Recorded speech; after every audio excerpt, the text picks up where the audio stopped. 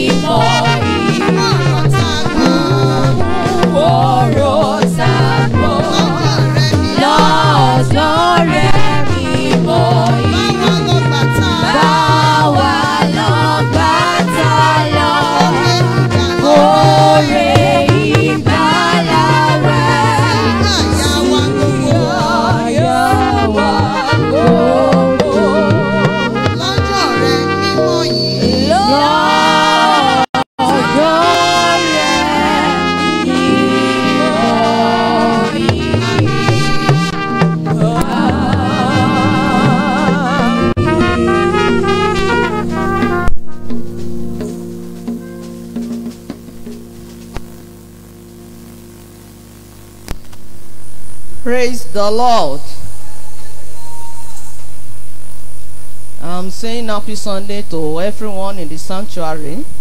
I pray the Lord Almighty will bless us this morning in Jesus' name. The lesson reading for the service of today is taken from the book of Genesis chapter 11. I'm reading from verse 1 to 9. Genesis 11, verse 1 to 9. Mo kí wa ní orúkọ Olúwa pé a kú ọjọ́ ìsinmi tẹ̀ní. Lórúkọ Jésù, Olúwa bùkún wa ní ẹ̀kúnrẹ́rẹ́. Ẹ jẹ́ ká gbé Bíbélì wa. Ẹ jẹ́ ká ṣí sí ìwé Genesis orí 11. Màá bẹ̀rẹ̀ sí ká láti ẹsẹ̀ kìíní títí dé ẹsẹ̀ 9. I read in English from King James Version. And the whole house was of one language and of one speech. And it came to pass, as they journeyed from the east, that they found a plain in the land of Sinai, and they dwelt there. And they said one to another, Go to, let us make brick, and burn them thoroughly. And they had brick for stone, and slime, and slime had they for mortar. Verse 4. And they said, Go to, let us build us a city and a tower, whose top may reach unto heaven. And let us make us a name, lest we be scattered abroad upon the face of the whole earth. And the Lord came down to see the city and the tower, which the children of men builded. And the Lord said, Behold, the people is one, and they have all one language. And this they begin to do, and now nothing will be restrained from them, which they have imagined to do. Verse 7. Go to, let us go down, and and there confound their language, that they may not understand one another's speech. So the Lord scattered them abroad from thence upon the face of all the earth, and they left off to build the city. The last verse where I stop. Therefore is the name of it called Babel, because the Lord did there confound the language of all the hearts, and from thence did the Lord scatter them abroad upon the face of all the hearts. May the Lord bless his word for the salvation of our souls in Jesus' name.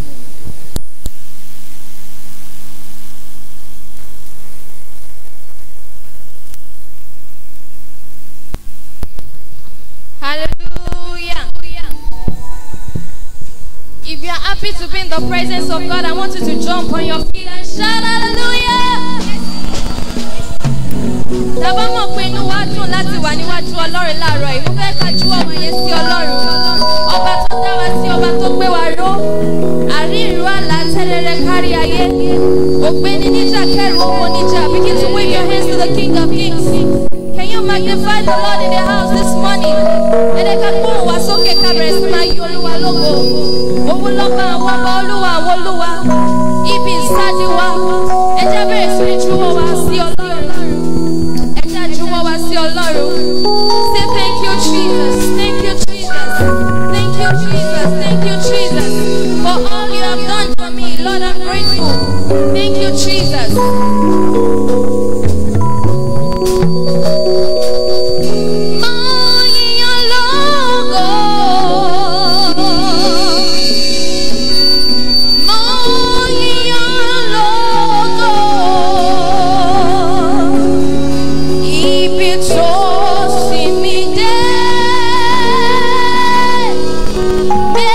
More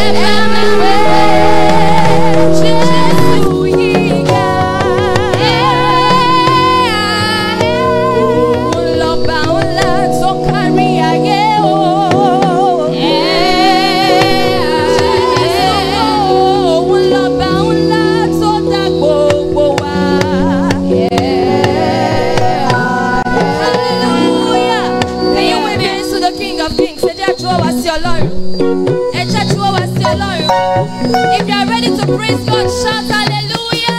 Hallelujah.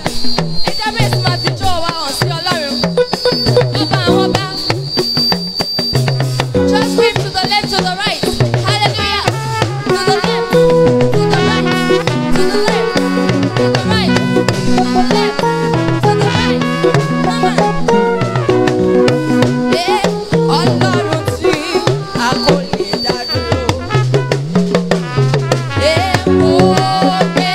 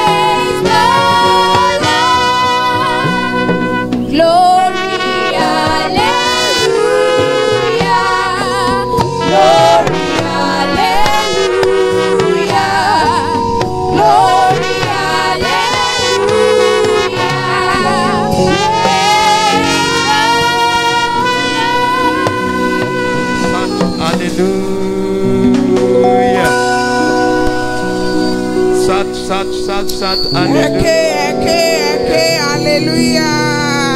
Big hallelujah. Eke, hallelujah. Amen. Amen. Let's close our eyes and begin to thank God. The King has been so good to us.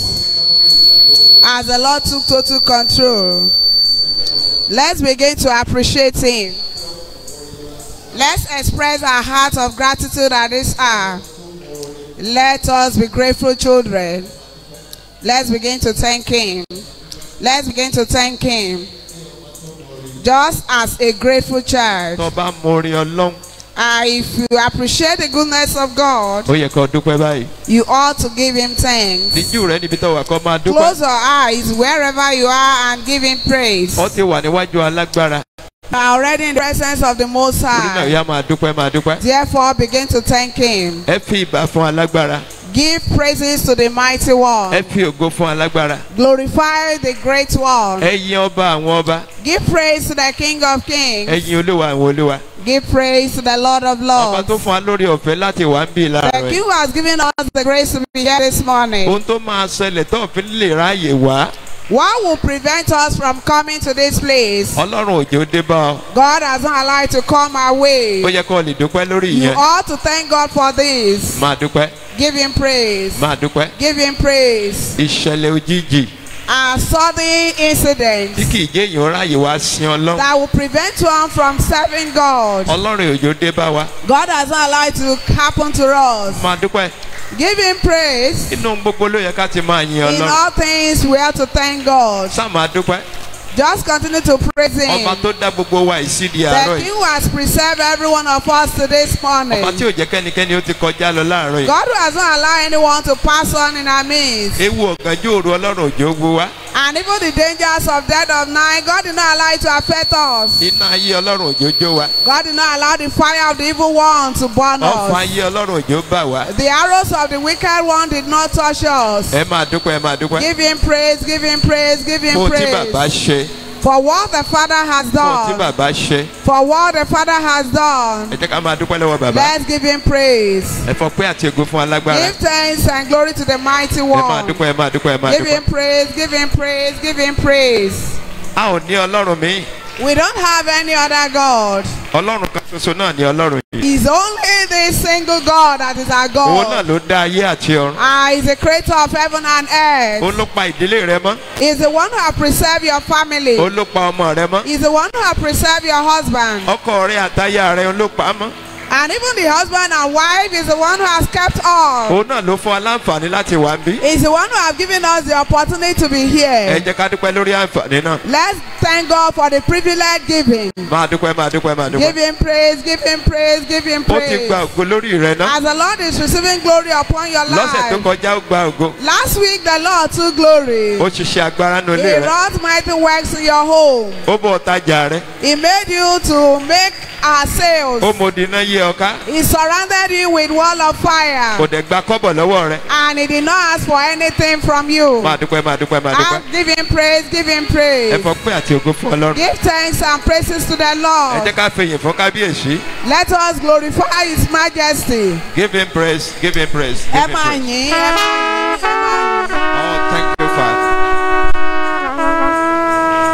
Thank you, Father. Oh, thank you, Father. The beginning and the end we worship.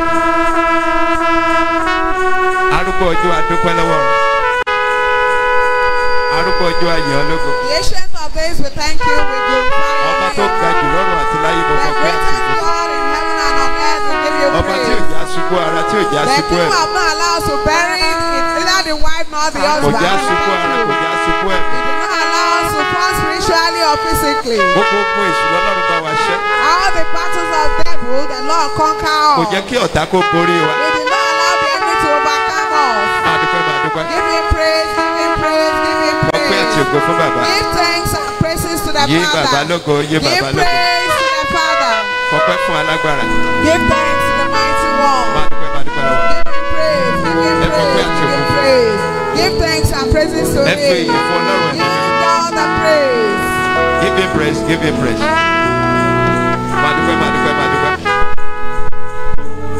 Olalakoso ayé àti ọ̀run máa fọpẹ́ àti The controller of the heaven and earth, give him praise. gbéga. Magnify him, magnify him. Olúwa wa. Jesus our Lord. Jésù Olúwa wa. Jesus our Lord. Mo fẹ́ ká lajú wa. Ẹni tá a wá kíkú iṣẹ́ yìí. The one whom we are saying well done to, Bàbá yẹn tóbi gan. that Father is so great. Ẹ wo gbogbo wa pátá. Look at every one of us.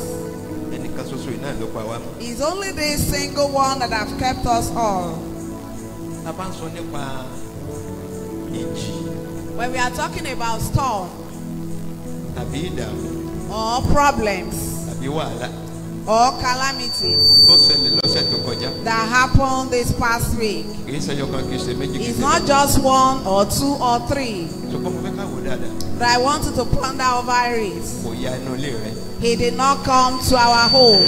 Kò ya ṣọ́ọ̀bù rẹ. He did not venture into our shop. Kò ya inú ọ́fíìsì He rẹ. did not even come to our office. Ẹ ló ń sàkọ́ bẹ́ẹ̀ tí mo wí. Are we listening to the man of God? So that ọkàn wò ní divide.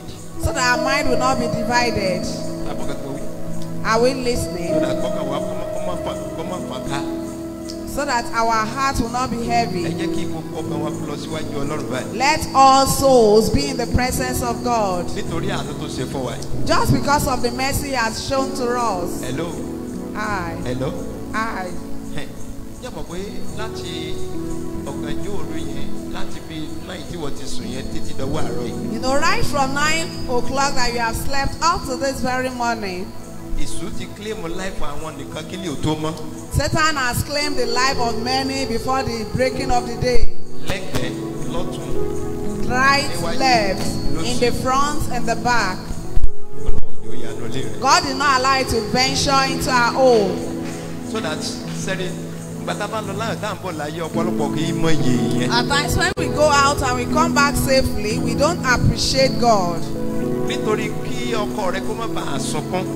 So that your husband will not be in sorrow. Tàbí kí ìyàwó rẹ kó má bàa sunkún. Or for your wife to be in sorrow. Tàbí kọ́ lè bá àárín ojú ráyè tọ́jú àwọn ọmọ tí Ọlọ́run fi fún. Just for you to be able to cater and nurture the children that the Lord has given to you. Olúwa dẹ̀ rí ibi kúrò lórí rẹ̀. The Lord averted dangers from us. Ṣùgbọ́n ọ̀rí ọ̀dẹ̀ mọ́. But we cannot see it and we don't even know. Nítorí náà bó tẹ̀ sọ pé kẹsẹ̀ pé àti ní táìmù rẹ̀ rẹpẹtẹ ṣùgbọ́n sọ́dẹ́ bá ti pé 5 minutes lẹ́fẹ̀ẹ́ fi yan Ọlọ́run.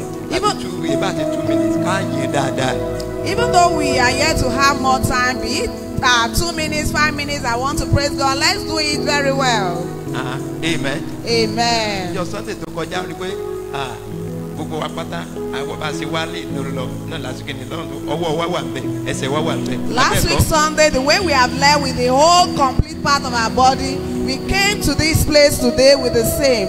Ta ni wọ́n fi oxygen sí la lọ́wọ́lọ́wọ́? Who is now receiving oxygen? Ẹ̀lò ẹ̀dá mi lónìí. Hallelujah. Ọmọ rẹ̀ ò sí lọ hospital báyìí. Even our children are not Aya in rẹ̀ ò the sí lọ hospital. hospital. Ọkọ The rẹ̀ ò sí wives lọ are hospital. not in the hospital. Our husbands are not in the Owó hospital. ìtọ́ ẹ̀kọ́ fi jẹun ọ̀ máa rògbò káàkiri láàárọ̀ yìí. And even the money you're supposed to use for feeding, you are not spending them on drugs. Ọlọ́run ṣe ọ́ lórí àbí ò ṣe ọ́ lórí? Has God been good to you or not? Sọ yẹ kó dúpẹ́ àbí yẹ kó dúpẹ́? Do you supposed to thank him or not? Àwọn afọ́n ṣẹ́jú díẹ̀ ṣe o àdúgbò ìṣe dúpẹ́ I'll lọ́wọ́ give us few minutes more for us to thank God Ẹni again. tó yé bá yé pẹ̀lú nǹkan tí mo sọra sọ wẹ́rẹ́ yẹn á mọ̀ nǹkan tó yẹ kó ṣe ní ìsìn. And even to those that understand what the man of God has said briefly will know what he or she ought to Kò do. sẹ́ni tí ó tún sọ fún ọ pé ó yẹ kó yin Ọlọ́run báyìí. There is no one that needs to tell you that you need to praise God. Èyí sagbára gbẹtugbẹtu ló dá ọ sí agbára Ọlọ́run lélẹ̀. It's not that you are being kept alive with your sham. Tó náà porúkọ Jésù ní ìgbà mẹ́ta. Therefore, call him of Jesus 3 Ẹ tó times. bẹ̀rẹ̀ sí yin Ọlọ́run fún ohun tó Begin ṣe. to thank God for what the Ó Lord yá has àdúrà done. pẹ́ orúkọ Jésù orúkọ Jésù orúkọ Jésù ẹ̀mí mímọ́ yes máa dúpẹ́ máa dúpẹ́ máa dúpẹ́. Kí gbogbo èèyàn máa dúpẹ́ báyìí. Let everyone be in the mood of thanksgiving. Ọmọ òtútù mọ́ ọ lọ́wọ́ kí lè Your tó. child has not become cold before the day broke. Ayé òtútù mọ́ ọ lọ́wọ́ kí lè tó. Your wife has not become cold before the day broke. Ọkọ òtútù mọ́ ọ lọ́wọ́ kí lè tó. Your husband has not become cold before the day broke. Máa dúpẹ́ lọ́wọ́ lọ. Give him praise. Máa dúpẹ́ lọ́wọ́ lọ.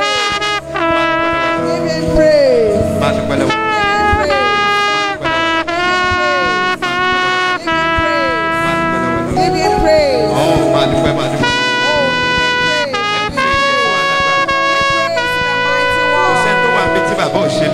There's no one who God has not favored. I've not seen anybody in this congregation with the Lord has not been good to. As great as the battles are, God has not allowed it to affect us. Let's give him praise. Let's appreciate him. Our matter has turned to thanksgiving. Our matter has turned to thanksgiving. We are not in a bed of death right now.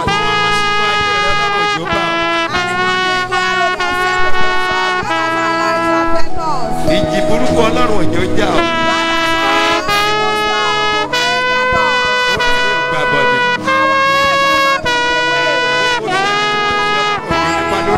That the enemy has gone. Every evil work that the enemy is doing upon us. God has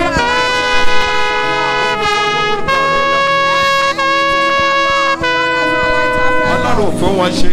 God has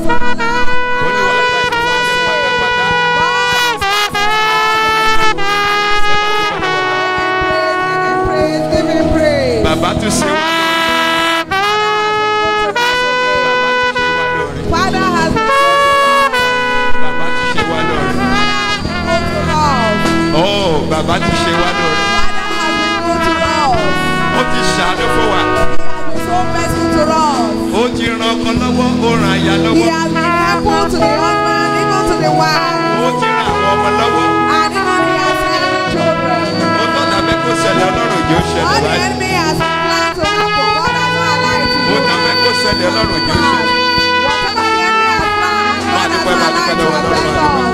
Let's give him praise. Let's give him praise.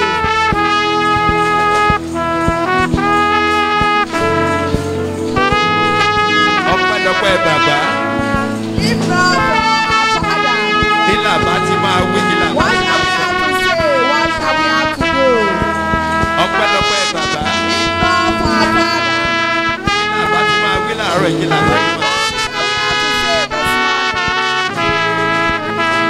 Ọba táyé àti ọ̀run kò gbà. He who heaven and earth cannot contain. Give him praise.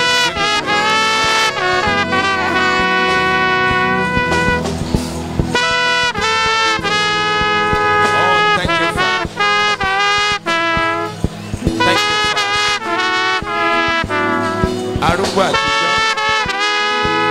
Ancient of days. Old and never bent. Thank you, Father, Baba for what you have done for us. fún Thank you, King of Glory, Òṣè ọba ògo. for your love over us. Fún ìfẹ́ tí ẹ ní sí wa. Thank you, Father. Bàbá òṣè. Àbọ̀ rírì yí Ọlọ́run àánú. Bless every day. Bless every day. Ìbùkún ní fún orúkọ mímọ́ yín. Olúwa wa. So Jesus our Lord. Èyí ń dájú pé tá a bá ní ẹgbẹ̀rún ahọ́n láàárọ̀ yìí. Certainly when we have thousands of tongues this morning, Kò tó láti yìn bàbá wa lóko. it's not enough to praise our Father. Torí iṣẹ́ tó ṣe yìí ó pọ̀. For what he has done is much. Wẹ́ Olúwa yóò máa ràn wá lọ́wọ́. The Lord will continue to help Ẹ jẹ́ us. àlọ́ sórí ìkúnlẹ̀ wa. Let's go on our knees. Oh, thank you, Jesus. You are worthy to be praised. You are worthy to be praised. My Redeemer. You are worthy to be praised. You are worthy to be praised. You are worthy to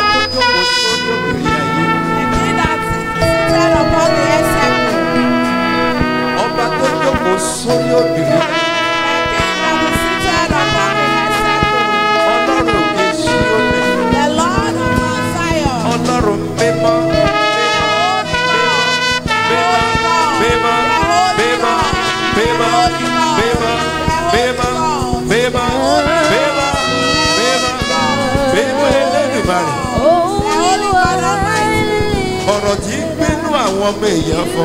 The word that speaks in man. ọba ọba tó ṣàánú fún wa láti rí ọjọ́ tó. Thank you have been merciful unto us. Ọba tó ràn wá lọ́wọ́ láti rí ọjọ́ tó. Thank you have helped us to witness today. Wa ìfẹ́ òkò ṣe The lórí wa. love of darkness did not come to pass Okay. on us. Mo kọ pé àti òkú fún ọ. We give you thanks Bàbá and lórúkọ glory. Jésù gba ọpẹ́ wa. Father, in Jesus' name, receive our thanks. Lórúkọ Jésù bàbá gba ẹ̀yẹ wa. Father, in Jesus' name, receive our Bàbá mo dúpẹ́ fáwọn ogun ọ̀run tí ẹ rán Father, I sọ̀kalẹ̀ thank you for báyìí. the host of heaven which you have Ẹ descended. ṣé o bàbá Father, thank fún àwọn you ogun ọ̀run tí ẹ rán for the sọ̀kalẹ̀. host of heaven you have Láti wá bá wa sent. jọ́sìn lónìí Come yìí. and worship with us Bàbá mo today. dúpẹ́. Father, we thank Mo dá you. gbogbo padà o. We return all the glory Ẹ ṣé unto Ọlọ́run you. má jẹ̀mú Thank o. you, God of Olúwa gba ọpẹ́ covenant. wa. God, receive our thanks. Fún tẹ́ ẹ máa ṣe nínú ìsìn tòní. For what we do in the Bẹ́ẹ̀ service ṣe of bùkún today, fún wa. as we Mo bless fọpẹ́ àti God, ògo fún ọ. we give you thanks Olúwa and gba glory. ọpẹ́ wa. God, receive our thanks. Ọpẹ́ àti wọn àjọ ṣe Our ìtẹ́wọ́gbà. thanks and praise let it be Ẹ̀ṣẹ̀ acceptable. pátá Olúwa dáríjì wá. Every secret sin, Gbogbo Lord, ẹ̀ṣẹ̀ forgive pátá us. Olúwa dáríjì wá. Every of our sin, Lord, Ẹ̀jẹ̀ forgive Jésù us. Olúwa fi wọ ẹ̀ṣẹ̀ wa. Wash us with the blood Ẹ̀mí of mọ́ gba Jesus. iṣẹ́ ṣe. Holy Spirit, take Ògo ni fún orúkọ control. rẹ. Glory be to our Jésù name. Olúwa wa. Jesus our Lord, amen, amen, amen, in Jesus. Gbogbo ìjọ yóò ṣe kábíyèsí ní ìgbà méje. All the congregation will say His Majesty 7 Ìdí rẹ̀ times. ni pé bàbá ti rán àwọn ogun ọ̀run sọ̀kalẹ̀. The reason being that Father have sent down the host of So mi pé heaven. gbogbo wa pátá la gbọ́dọ̀ mọ tá à ń ṣe lónìí. That is, every one of us must be sure what we are doing Jẹ́ kí ọkàn today. rẹ kó ṣe déédé. Let your mind be stable. Kábíyèsí yẹn wàá ṣe dáadáa. You will worship God very Bẹ́ẹ̀ lókun well. ayé rẹ máa ṣẹ́. Likewise, the battle of your life shall be overcome. Kábíyèsí.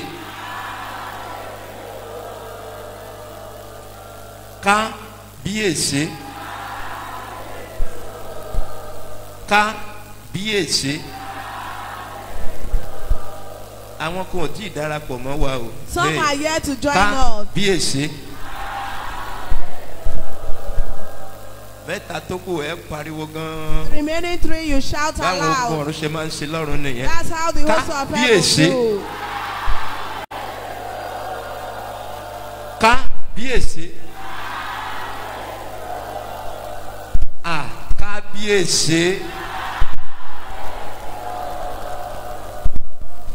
Sọ pé Olúwa ṣé o. Thank you, Lord. Ọ̀yá wa dìde dúró. Let's rise and Ọpẹ́ ni fún Ọlọ́run thanks be to fún God ohun tó ti ṣe already. for what the Lord has done already. Àwa kí hallelujah méje ṣe ọ̀gá ògo. We shout 7 hallelujah to the Most High. 1, 2, 3 hallelujah. Hallelujah. Hallelujah. Hallelujah. Hallelujah. Hallelujah. Hallelujah. Hallelujah. Ẹ̀yin bàbá lógo. Give praise Ẹ̀yin to the bàbá Father. lógo. Give praise Ẹ̀yin to the bàbá Father. lógo. Give praise Ẹ̀yin to the bàbá Father. lógo. Give praise Ẹ̀yin to the bàbá Father. lógo. Ọ̀yá bá ń fún látẹ̀wọ́. Give him a clap offering.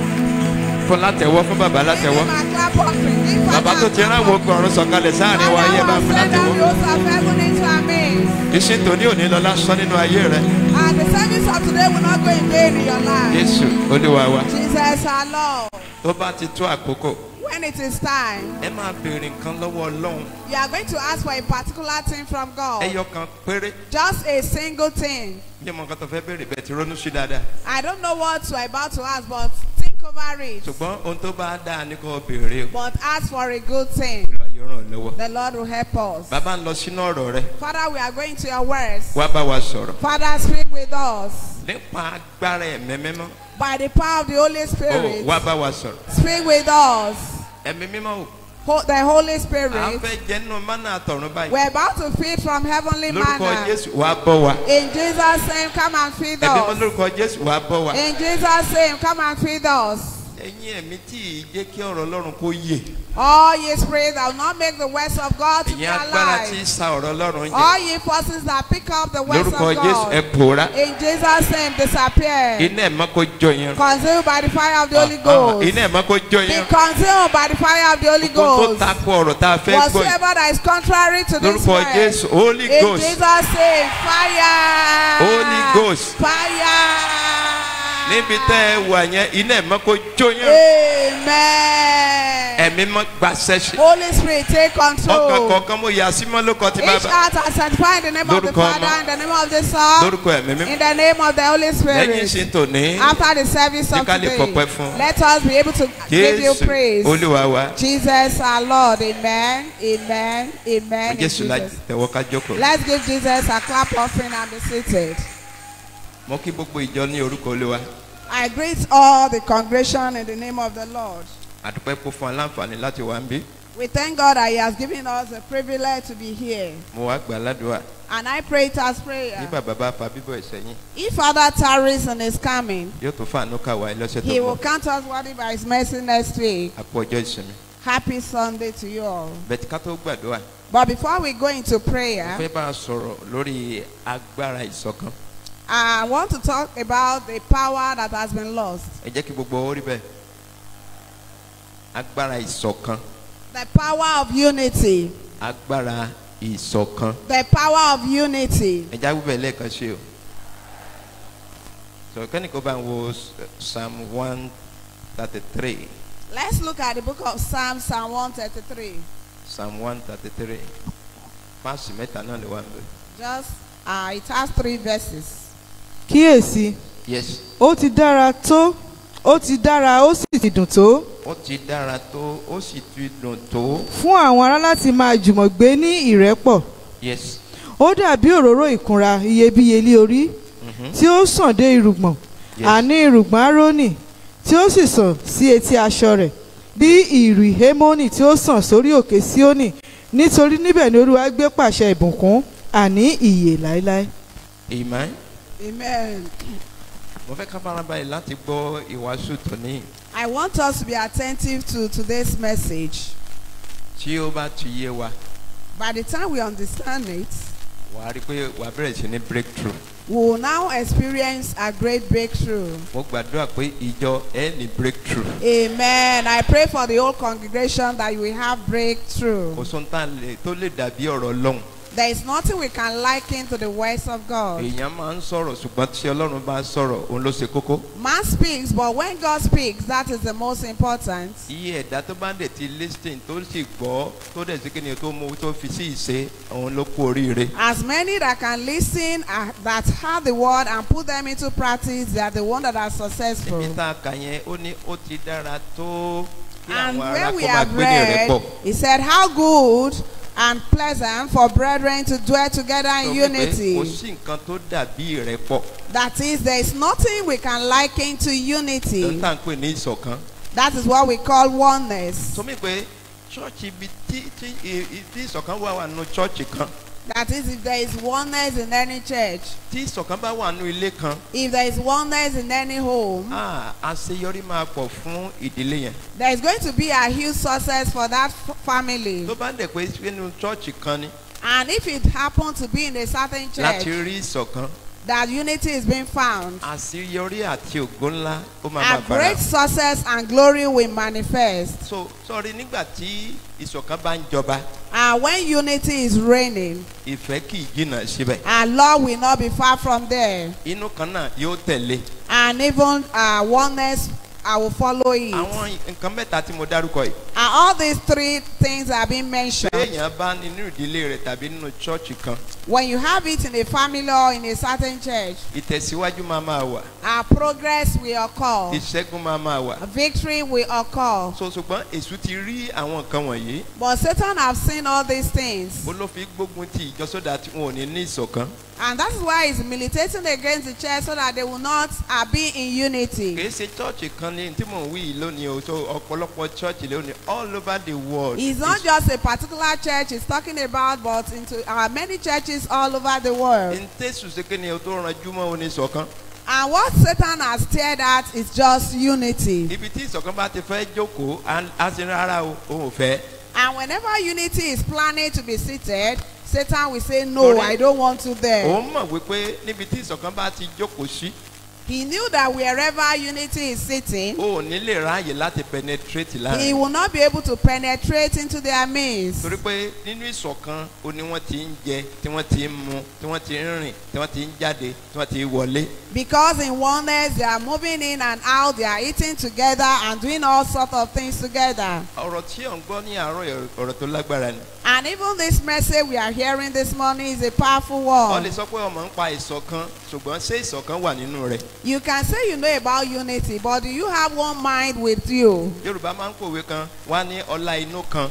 And the Yoruba will say, just for the sake of one mind. Yorùbá bí ìgbé tí wọ́n bá ń ṣàṣìyàn tó bá ti ní inú kan pẹ̀lú ẹni yẹn tó ò ṣe ní jàǹbá nǹkan kan ò ṣe kí ni kò ní That is, ṣẹlẹ̀ if they want to influence you negatively and you don't harm the person, nothing will happen to you.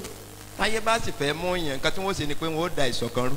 And if the enemy wants to get at one, what they will do is that they will make sure they ruin the unity between you. ohun àkọ́kọ́ tí wọ́n kọ́ ṣe ni pé wọ́n á kọ́ withdraw ìṣọ̀kan kúrò níbẹ̀. And the first thing they will make sure they do is that they will withdraw unity from so them. ọ̀rọ̀ yìí ní ìdí àdúrà gan. And this message needs a lot of prayer onídìí kíyèsára. and needs carefulness. lórúkọ ti Jésù Olúwa yóò ràn wá lọ́wọ́. In Jesus' name, the Lord will help us.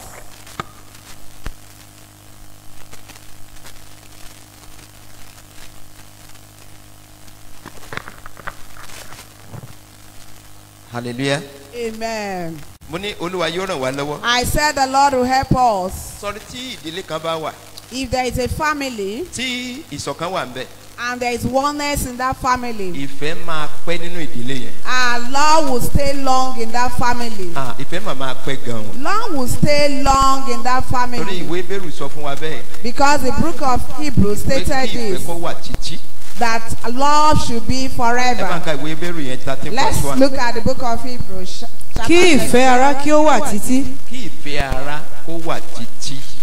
kí ìfẹ́ ara kó wà That the love títí. of brethren should abide forever. now tí ìfẹ́ nínú ìdílé tàbí ní ìjọ tí ó bá wà títí. If there should be a lasting love in the family or in the church of bí God, ìpè ìṣọ̀kan gbọ́dọ̀ wà nù ilé yẹn. that is, there must be oneness in that home. ìṣọ̀kan gbọ́dọ̀ wà nù church yẹn. There must be oneness in that church. ṣùgbọ́n tó tí ìfẹ́ ò bá ti pẹ́ nínú ibì kan. But if our love is not lasting in any ní place, tó ṣẹlẹ̀ ni pé ìṣọ̀kan ó ti sọnù. what has happened actually is that love has been lost. tí ìṣọ̀kan bá ti lọ And if oneness is gone, ìfẹ́ náà máa tẹ̀lé. our love will follow it. inú kan á ṣe kí ni ọ á disappear. And one mind will disappear. torí wọn ò ní inú kan síra wọn mọ́. Because they will not have one mind towards each other. gbogbo nǹkan tí wọ́n ti ń ṣe fúnra wọn ò ní lè ṣe mọ́. And all that they are doing for each other, they will not be able to do it torí again. wọ́n ti gba èṣù láàyè láti tamper pẹ̀lú ìṣọ̀kan. Because they have allowed Satan to tamper with oneness. tó bá rí ọ̀pọ̀lọpọ̀ ìdílé lónìí tó rí pé wọ́n grow àṣeyọrí ṣe kí ni ó wà ní ìdílé yẹn wo ìdílé yẹn dáadáa ìṣọ̀kan ló sì wà ńbẹ̀. And when you see any family that is growing very well, just examine it critically. There is oneness and love in the ní ìpè family. ní ìbẹ̀rẹ̀ márèjì wọ́n gbé sórí ìṣọ̀kan. That is, at the beginning of their marriage, they plant it on oneness. ọkọ kì í fara pamọ́ fún ìyàwó. The husband will not hide anything from the wife. aya kì í fara pamọ́ fún ọkọ. And the wife also will not hide anything from the man. àwọn ọmọ nínú ìdílé yẹn wọn kì í fara pamọ́. And even the children in that home, they will not hide anything from their ṣùgbọ́n parents. níbi tí ò bá ti sí ìṣọ̀kan gbogbo àwọn kan wọ̀nyí ó máa ṣẹlẹ̀ so àwọn nǹkan tó yẹ kó wọnú ilé yẹn kò ní lè wá. Where unity is lacking, all those things that are supposed to happen in the family will not come. mo rántí ìgbà tí a fẹ́ ṣe kíní gallery kíní dẹ́kẹ̀. And you remember when we are about to do the gallery. mo mọ̀ pé ọ̀pọ̀lọpọ̀ wa àwa tí a wà ń bì nígbà yẹn. I knew that many of us, we were here that time. gbogbo ìjọ pátá ló péjú. And all the members were all around. ìyàtọ̀ sáwọn tó ń ṣiṣẹ́ oṣù. Except those that are doing our civil ibùkún ẹlòmíì service. gba àyè wípé àwọn fẹ́ ṣiṣẹ́ ọlọ́run. And even some, they took permission that they want to work for God. fídíò ẹ̀sìn kìíní ó sì wà lọ́wọ́ mi lórí sẹ́ẹ̀tì mi. And even the video is still with him concerning what we have ìgbà mi ti done. máa wò ó máa rí i pé ìṣọ̀kan mà lágbára o. And at times when he look at it, he will say, wow, So- that oneness is good. àtọmọdé àti àgbàlagbà.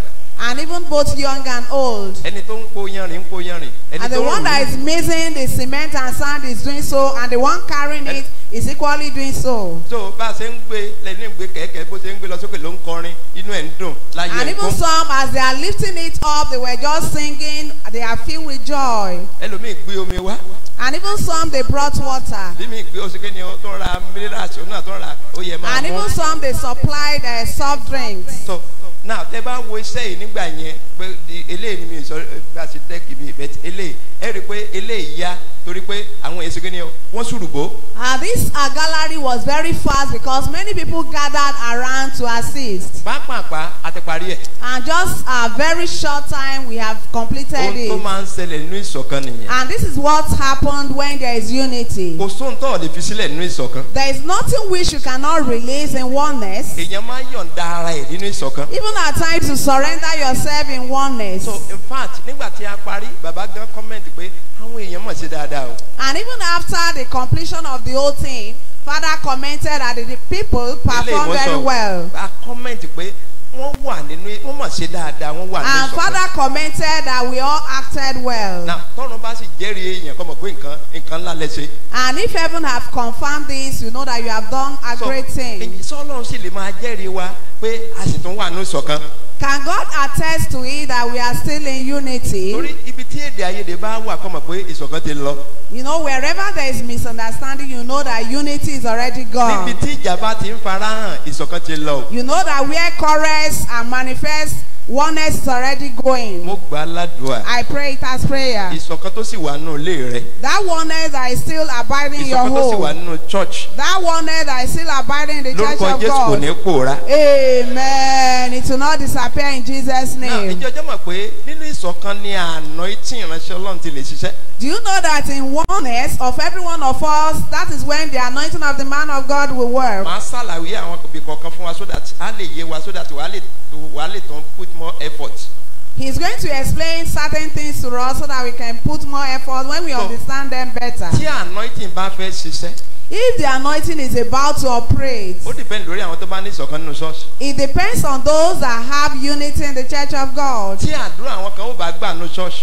If the prayer of some people will be answered in the house of ó God, depend lórí ìṣọ̀kan tí wọ́n ní pẹ̀lú ṣọ́ọ̀ṣì àti olùṣọ́ it àgùntàn. depends on the oneness they have towards the church and the shepherd of God. nígbà tí ìbùkún bá ń bọ̀ nínú ṣọ́ọ̀ṣì láti òde And ọ̀run. when blessing is coming into the church from heaven, àwọn wo ló máa ń rí ìbùkún yẹn gbà. who are those people that will receive this àwọn tó blessing? ní ìṣọ̀kan pẹ̀lú ìránṣẹ́ Ọlọ́run àti ṣọ́ọ̀ṣì yẹn. Are people that have oneness with the man of God and that particular church. kìí ṣe àwọn tó ń jin ìránṣẹ́ Ọlọ́run lẹ́sẹ̀. Not those that are pulling the leg of the man of àbáwọn God. tó ń gbé borùn pa ìránṣẹ́ Ọlọ́run. Not those that are backbiting about the man of God. òye ni òyí ọ̀pọ̀lọpọ̀ tó ń fi mísì ìbùkún. And many people lack the understanding of this. That is why they are missing ẹni tó blessings. máa ti jẹ́ èèyàn Ọlọ́run tó ń gbàdúrà fún èèyàn ẹ̀wọ̀n àkọ́kọ́ ni pé ẹ gbọ́dọ̀ ní ìṣọ̀kan pẹ̀lú ẹ̀.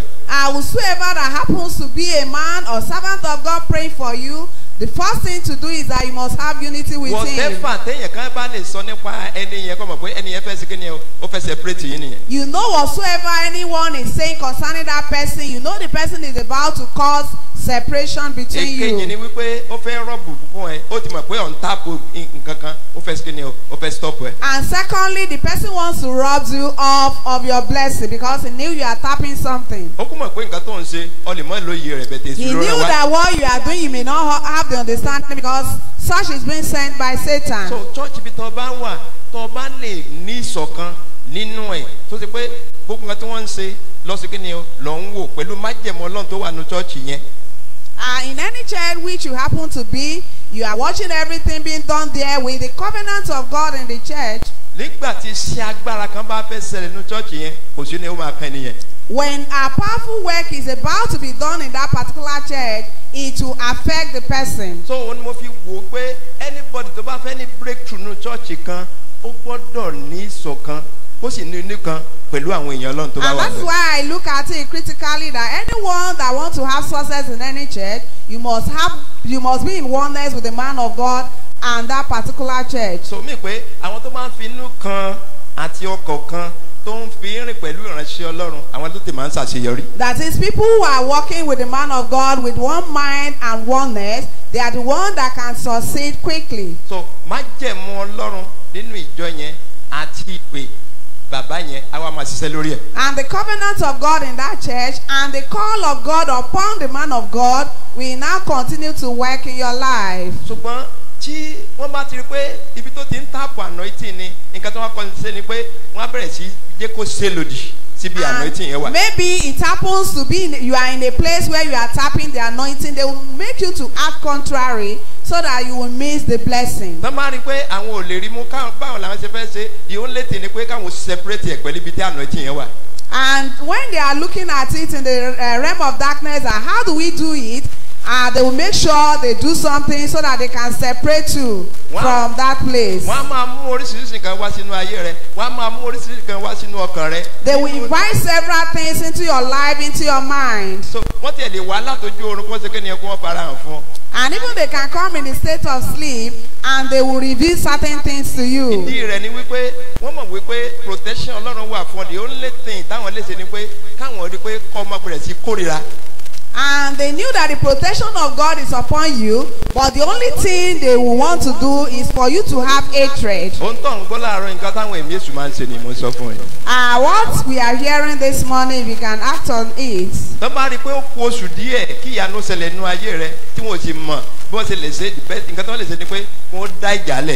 And maybe they just knew that just within a few months, miracle will take place in your life. What they will do is that they will make sure that there is strife in between you and another person. At times you just feel weary within you, even to serve God and even to continue in that, you find it difficult. And even at times, what the man of God asks you to do, you will not want to do again. Is not being caused by you. It is a battle in the life of man. Because they knew that there is a success coming your way. And they knew in the spirit realm the only thing they can do is to separate you from that place so that the anointing will not work upon you. Now, you see our apostolic. The Acts of the Apostle, chapter 13, verse 2.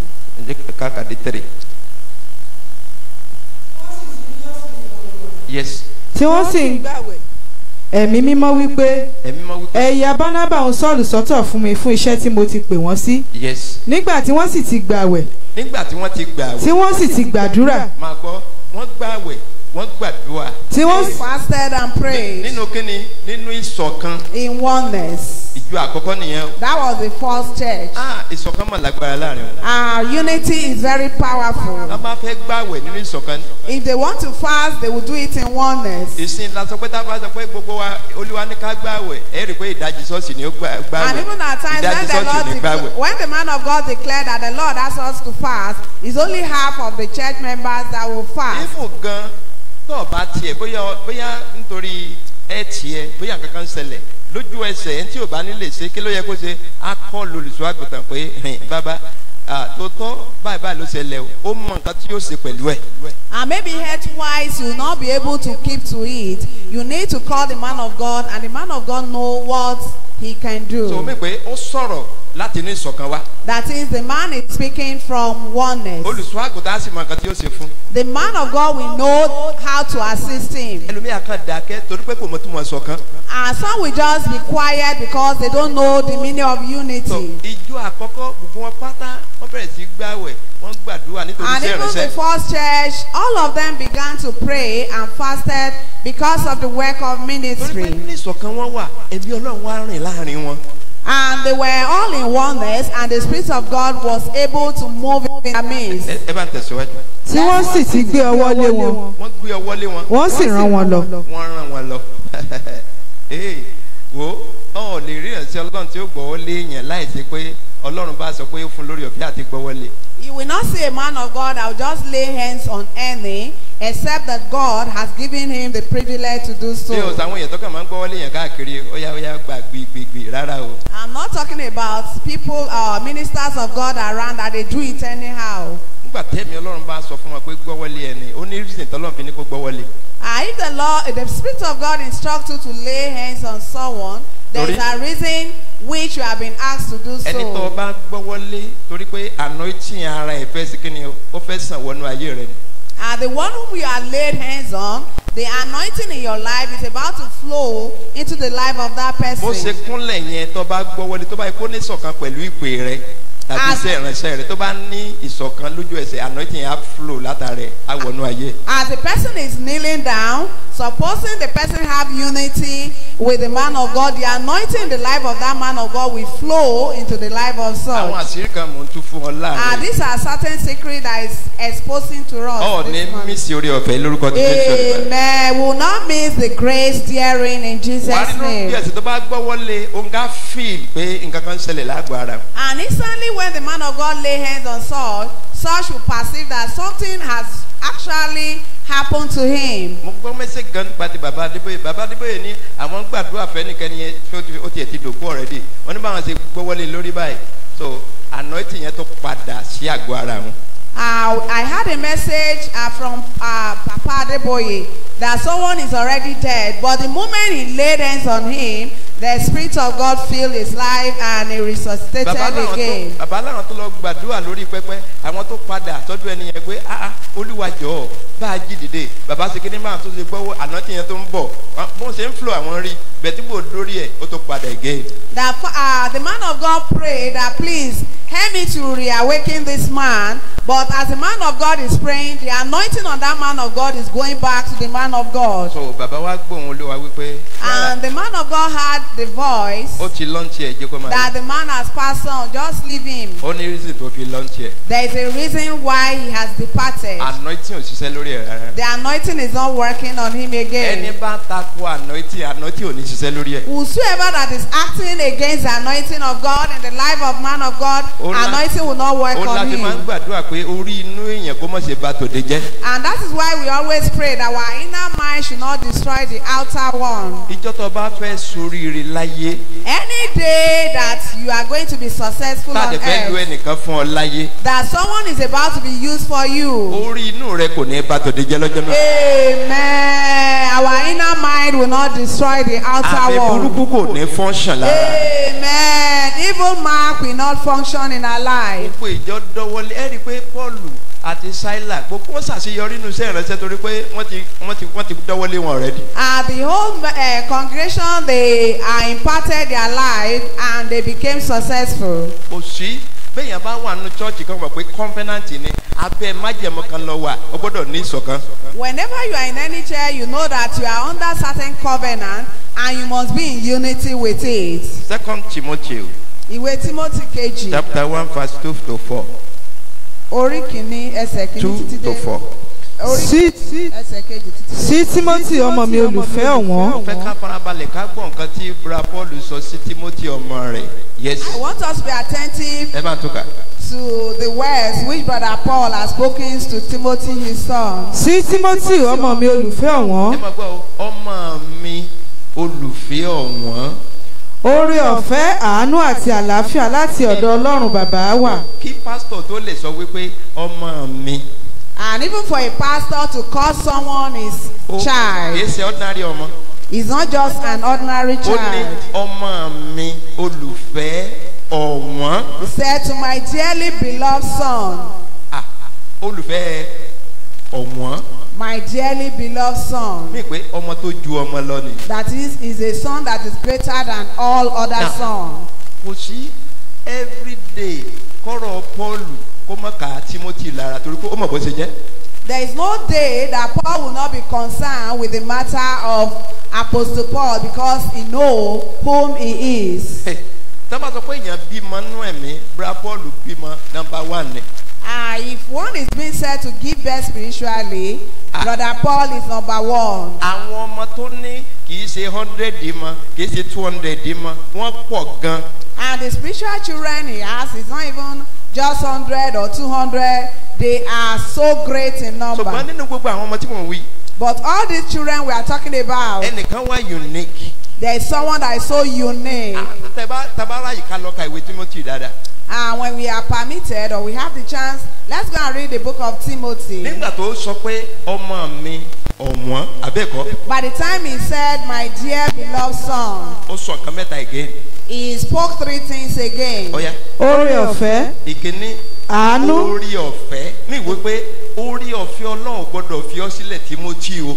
That is, the grace of God must not depart from you, Timothy. èkejì. àánú àánú Ọlọ́run kò gbọ́dọ̀ fi ọ́ sílẹ̀ o. The mercy of God must not depart from you. ìkẹta ńkọ́. àti àlàáfíà. àti àlàáfíà ọlọ́run mẹ́tẹ̀ẹ̀ta And ẹni the kó máa peace bọ̀ of gbé God.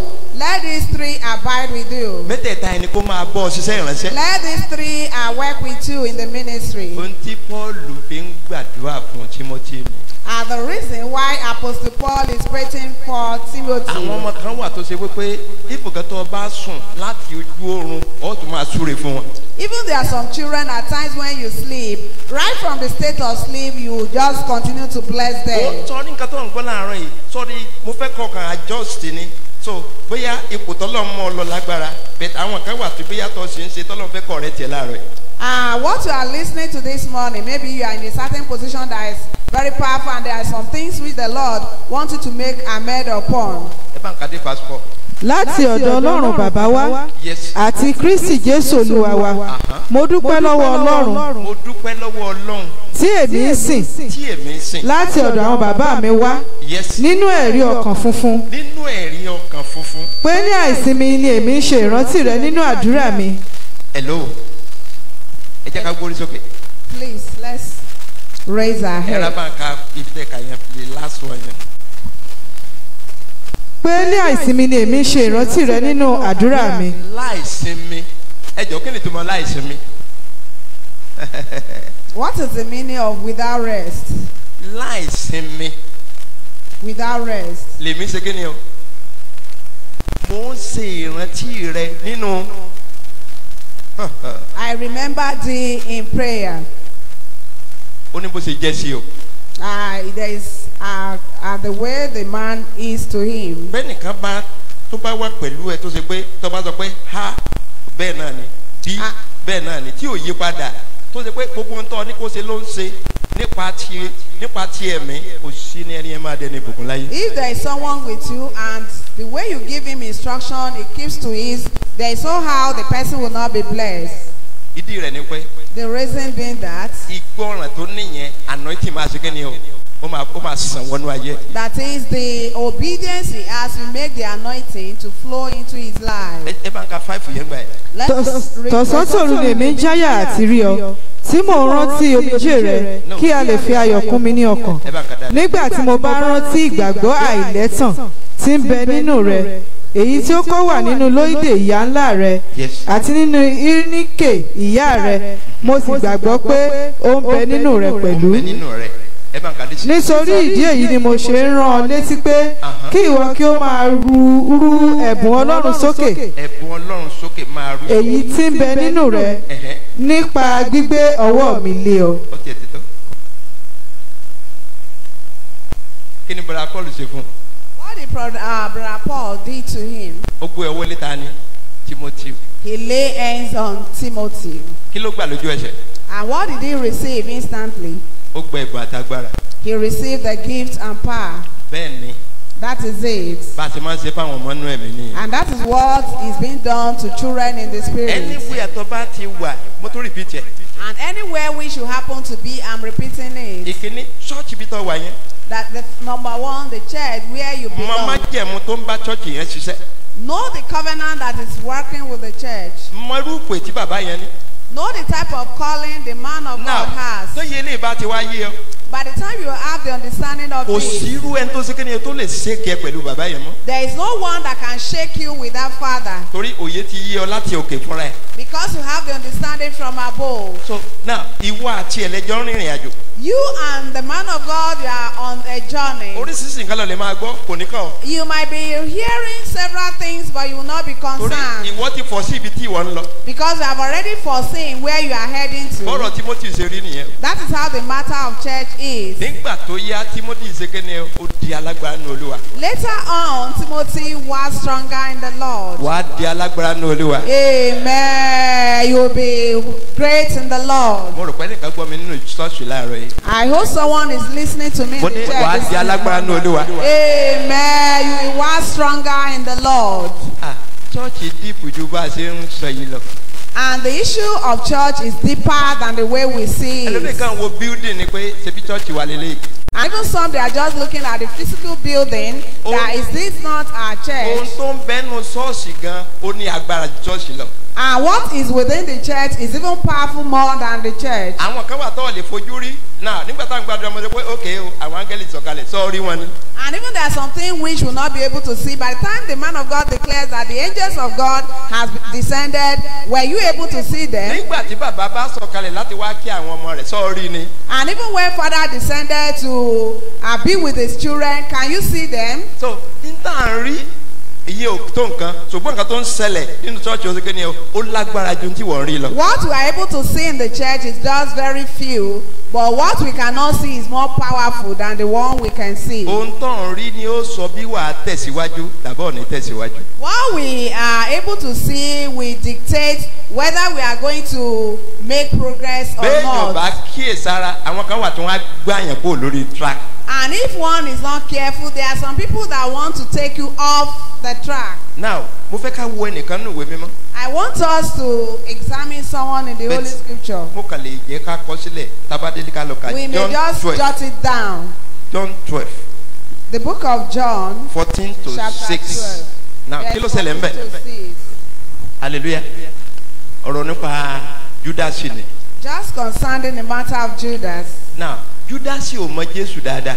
Judas did not know Jesus very well. Ká ló mọ Jésù dáadáa ni. I think he knew Jesus very well. Bí a bí Pétérù ṣe farabalẹ̀ kó náà farabalẹ̀. I think being the way Peter has been careful, he was very Bí careful. àwọn àpòstélì yòókù ṣe kéde official tí wọ́n rí ká ló náà rí bóyá kò bá mọ̀ pokùnso láyé. I think being he have seen the vision, being seen by the other apostles, he will not hang himself. Nígbà tí Judas dénú ṣọ́ọ̀ṣì. When Judas got into the church, Vision tó ń rí yàtọ̀ sí nǹkan tí àwọn yòókù rí. the vision he perceived was different from the visions of Ní má others. bèèrè lọ́wọ́ wa pé irú vision wo ni Judas rí? If I should ask us that what type of vision did Judas have, Gbogbo apáta la sọ fún mi ní ìsìn. every one of us will give the answer. Irú kí ló rí ń tiẹ̀ vision wo lórí inú What ṣọ́ọ̀ṣì? type of vision did he see in the church of God? Owó ni kó máa jí owó ń tiẹ̀. His own is just to steal money from the purse of the Bẹ́ẹ̀ ni church. òun ló ní àpò ìwé mọ́ sọ pé ó ń jí owó nínú àpò. I was the one taking care of the purse, and the Holy Scripture says he steals money Àwọn from the àpòstélì purse. méjìlá ló wà. We have 12 apostles, Gbogbo àwọn mọ́kànlá yòókù ò rí vision yìí.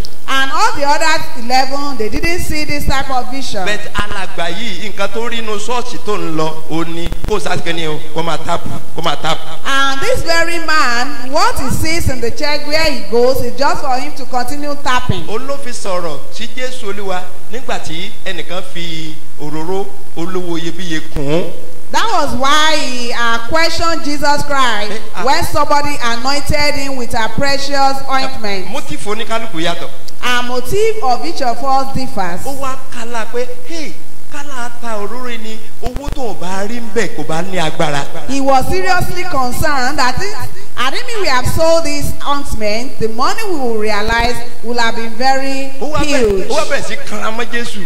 And he began to act contrary to Jesus. Àbá ta àbá fi fún àwọn tálákà irọ́ That tẹ̀lé. will have sold this ointment and give to the poor. It just lie. Èyí ti kó fẹ́ fi fún àwọn tálákà It's not as if you want to give to the poor. Bàbá sọ wípé ó nítorí pé ó máa ń mú nǹkan díẹ̀díẹ̀ náà ní Father says púpọ̀. because he steal little by little. Torí pé òun la gbé ilé owó fún. Because he was the one in charge of the purse. Ó ní pé tó bá lẹ́mìí ojú kòkòrò tó bá fi sí dìpátímẹ́ǹtì yẹn ọ̀run àpáàdé rẹ̀ yóò times 10. Anyone that have covetous spirit, if you put him in that department, his own hell will be times Ó 12. máa ń sọ yẹn dẹni ilẹ̀ ní pátápátá. It will make one to be ruined completely. Fíṣàn tó ń rí inú ṣọ́ọ̀ṣì nìyẹn. That is the vision he has seen in the Ó church. mọ̀ sọ pé tó o bá wọ ṣọ́ọ̀ṣì kan kí ló ń wá ń bẹ̀.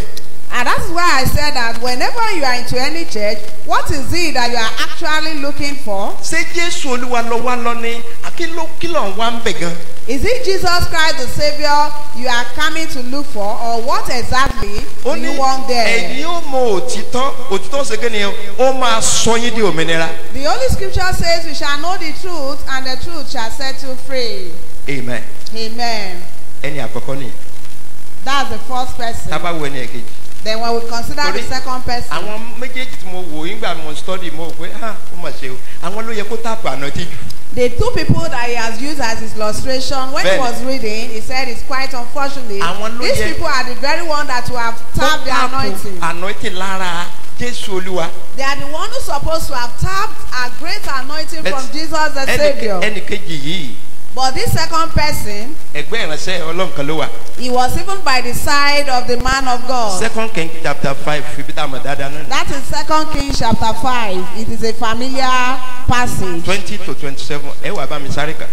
We quickly read. Yes. èèyàn ọlọ́run náà wí pé kíyèsí olúwa mi ti dá Námánì ará Síríà yìí sí ní ti kò gba nǹkan tí ó mú wá lọ́wọ́ rẹ̀ ṣùgbọ́n bí olúwa ti ń bẹ èmi ó sáré bá a èmi ó sì gba nǹkan lọ́wọ́ rẹ̀ bẹ́ẹ̀ ni Gèhásì lépa Námánì. ó lépa tí ò yẹ kó lépa. Hello. He pursued what he's supposed not to pursue. Now, kí ni ìwọ náà lépa tí ò yẹ kó lépa báyìí? What is it that you are pursuing which you ought not to pursue? Ọlọ́run ní ọkọ lépa rẹ̀. That God has not even assigned you to pursue. Ẹ mọ̀ bọ́ torí àkókò wọn ó kà díẹ̀ sí bẹ́ẹ̀. Listen just for the sake of time, we'll read more. Ó kọ́ minú tí máa ń ka bẹ̀ yẹn. At times we will feel concerned when he's reading this passage. Ọ̀gá ẹ̀yìn ò gba nǹkan.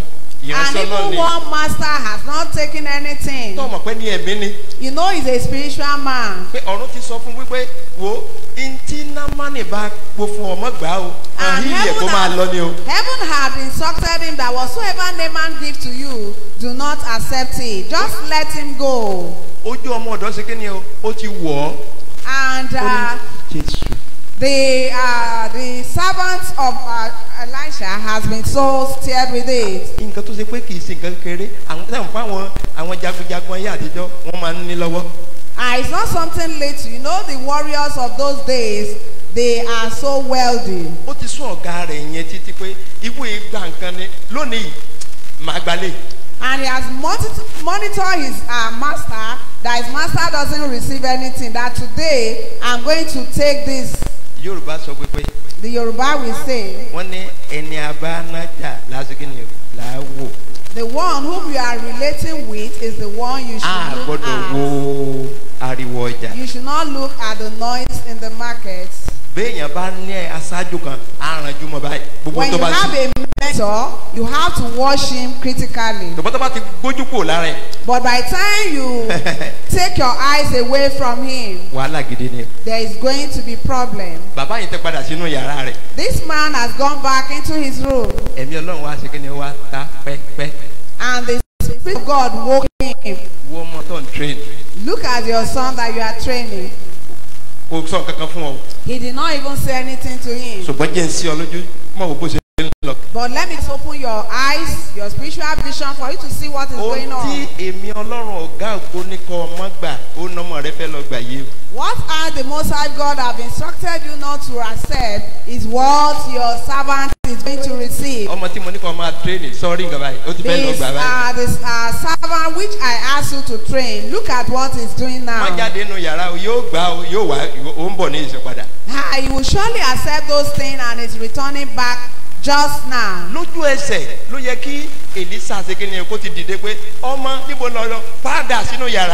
Instantly, Elisha supposed to have got up and even cautioned the children to return back.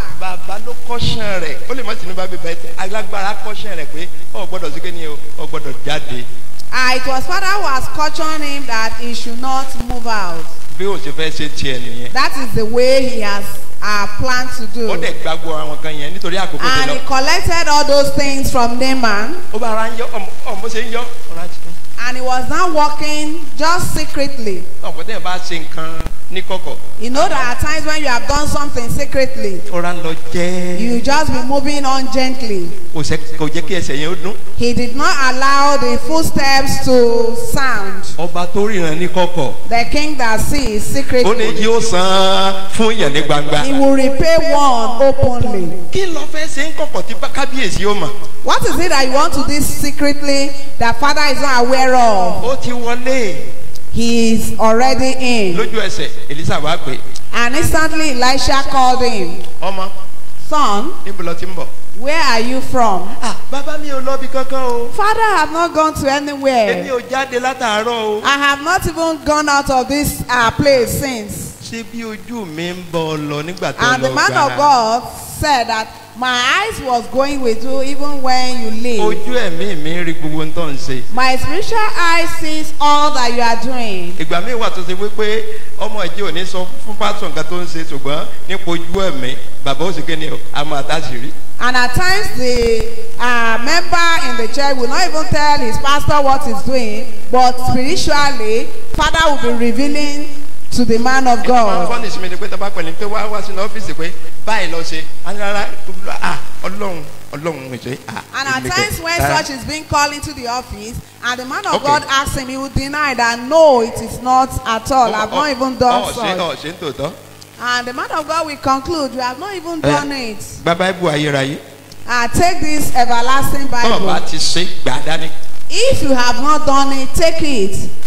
Bàbá ẹ má bínú mo ti ṣe. And he will say, Father, please don't be across with me. I've done it. Òun náà mọ ìgbón tó wà nù Báíbù. He knew the curses there in the Bible. Ọ lè parọ́ fún pásítọ̀, ọ lè parọ́ fún Ọlọ́run. You can tell lies to pastor, but you cannot lie to God. Ṣùgbọ́n nígbà tí ìṣẹ̀lẹ̀ yìí ká ní orí bàbá yìí nìkan ló tiẹ̀ wá lọ kìí sórí ẹnìkan ṣùgbọ́n ìwé mọ̀ sọ pé àti ìran rẹ̀ láyé. Had it been the consequences have come upon this man alone, but not only him, but all his generation on earth. Nítorí tí ọ ṣe Gíásì. Because of what you have done, Gehazi, Ètè Námánì sì ń rìn káàkiri ni. the Dímọ́nì yẹn ò tí ì lọ leprosy bí in kankan. Naaman is still moving around. He has not gone far. Iná fi pàṣẹ fún ọ̀gá rẹ̀ kó má gbà á.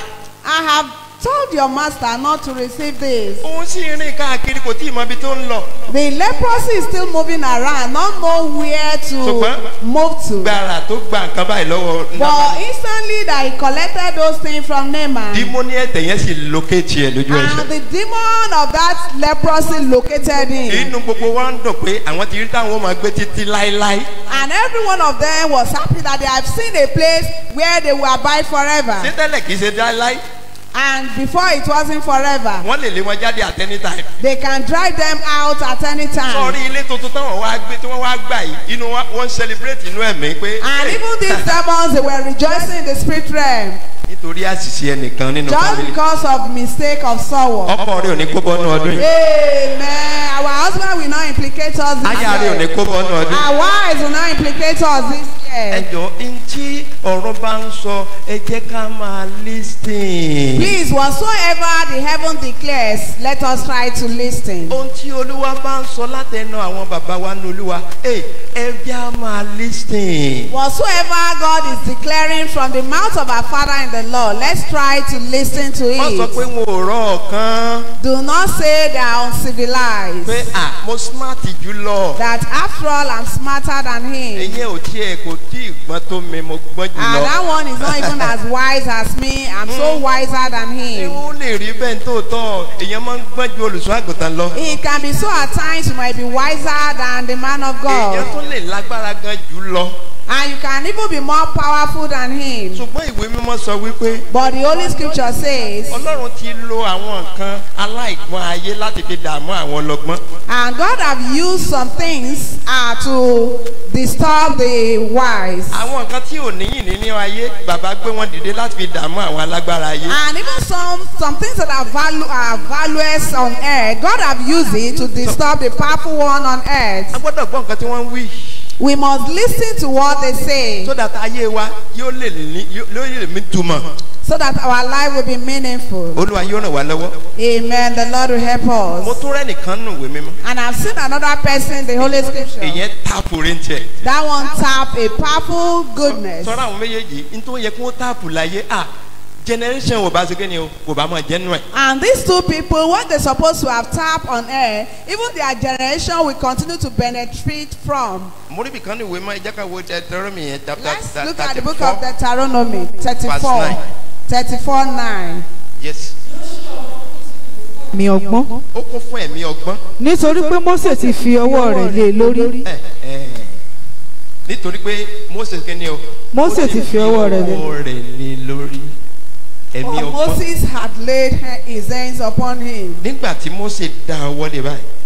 And when Moses received the commandment, Orí ọ̀fẹ́ yẹn dẹ̀ sàn wọnú ayé. the grace flowed into his life. Ohun téèyàn máa ń wò nìyẹn. Ohun téèyàn ó lè yẹ kó èèyàn máa wá nínú ṣọ́ọ̀ṣì kó máa fẹ́ agbára yẹn ló yẹ kó wá láti táàpù. This is what you should continue to look for in the church, for you to tap that power in the church. Kì í ṣe nǹkan tí ò tó nǹkan tó bá oúnjẹ ọ̀wá àyàmọ́gbẹ́. It's not something that amounts to nothing. Even concerning food, you will eat and you will defecate Tó them. nǹkan tí ó gbé ọrìn ìrìn àjò èyí tó kù tó ń lò láyé òun ló yẹ kó máa wá. But something that will make you to continue with the journey of the rest of your life is what you should be looking after. Nípa ọ̀rọ̀ tí Joshua yìí mi ò lè sọ púpọ̀ torí pé tá a bá bẹ̀rẹ̀ sí sọ ó lágbára díẹ̀.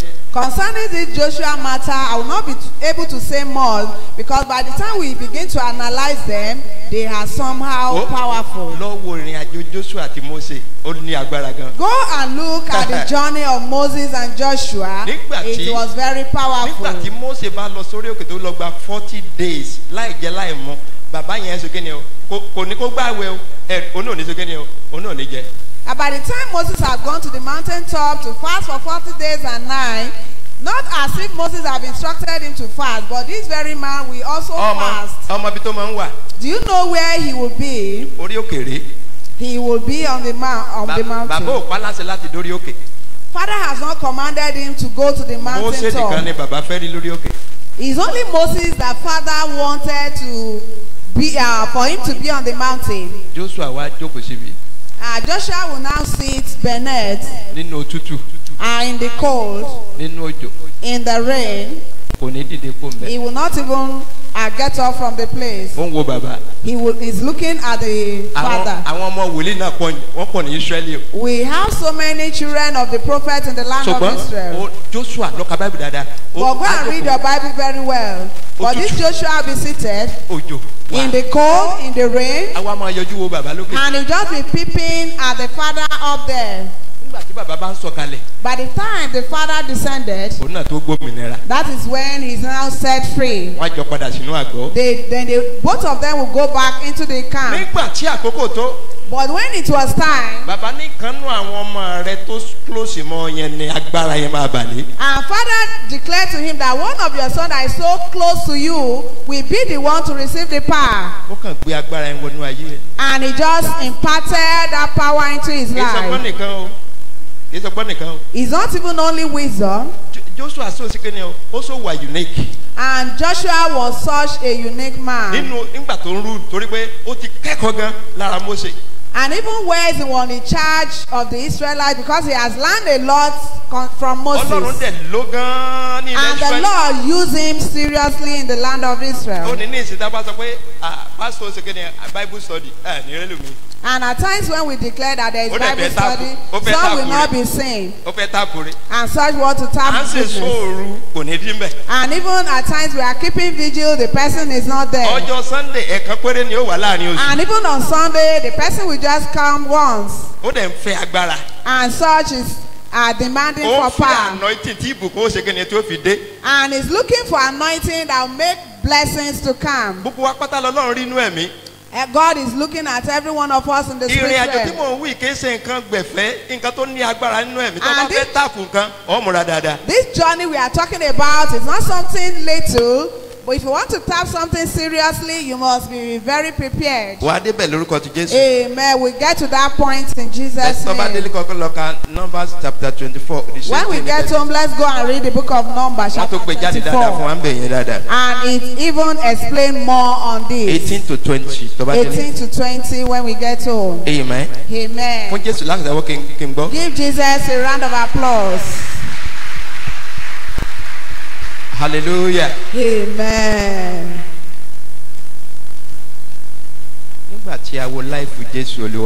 When the life of Jesus the Savior was examined,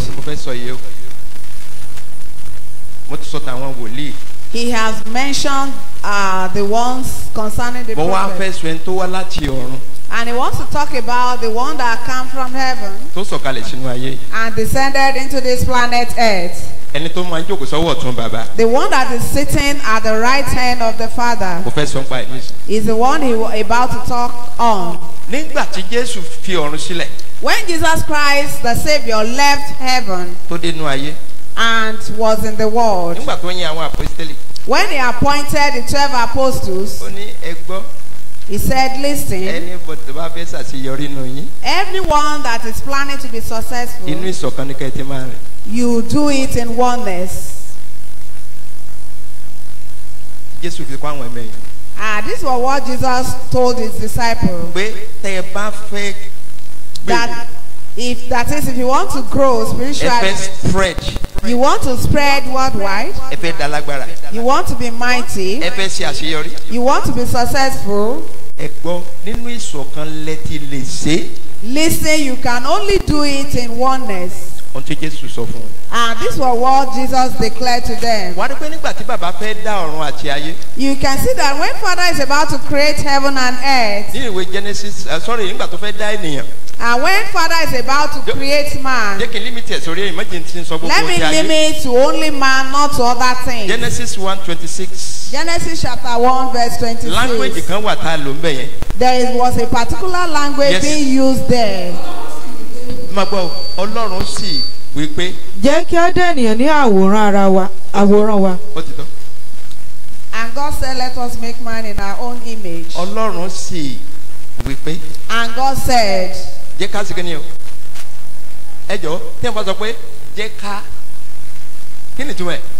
and even for God to say, let us, so bí pé what is the meaning? kì í ṣèyàn kan mọ́ That is, it's not a single person acting kì í ṣèyàn again. méjì mọ́. It's not two people. so mí pé wọ́n lọ bíi mẹ́ta That is, there are about three. àtàwọn ogun ọ̀run.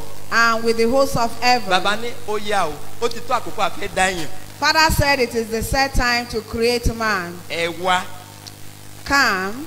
language ìṣọ̀kan nìyẹn. This is our oneness language. ó máa ń ṣe mí láàánú pé ẹlòmíì tó bá fẹ́ ṣe nǹkan bí iṣẹ́ bóyá ó jọ̀gá bí iṣẹ́ òun nìkan náà ni. torí And it's quite a pity that even some, maybe they Any happen to be meeting. the boss Only in of their your place value. of work.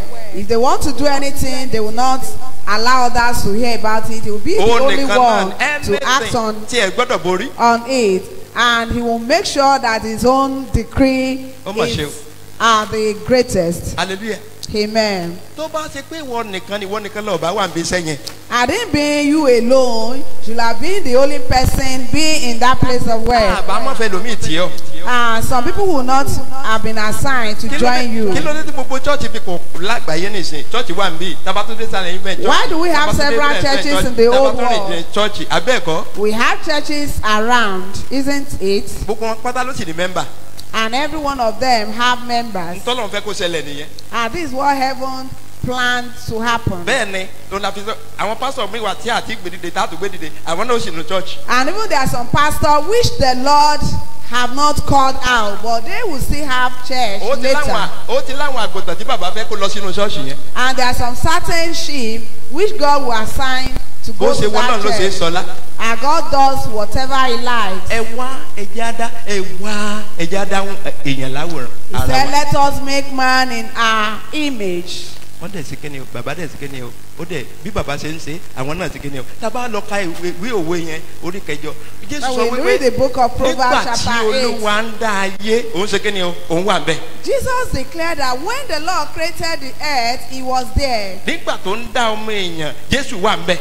When he was creating man, Jesus was there. so bàbá ó pè wọ́n pé mo fẹ́ dá èèyàn ẹjẹ́ àjọjọ ẹ máa bọ̀. Father called upon them that he wants to create man. Let us do it together now nínú ìṣọ̀kan in oneness. bàbá wa sọ fún Jésù lọ́jọ́ kan Father told Jesus, gbéra ló máa lọ sáyé take off and go into the world. lọ́kọ́ wọn ó ń tà sí lọ́rùn lọ́kọ́ wọn nú ayé.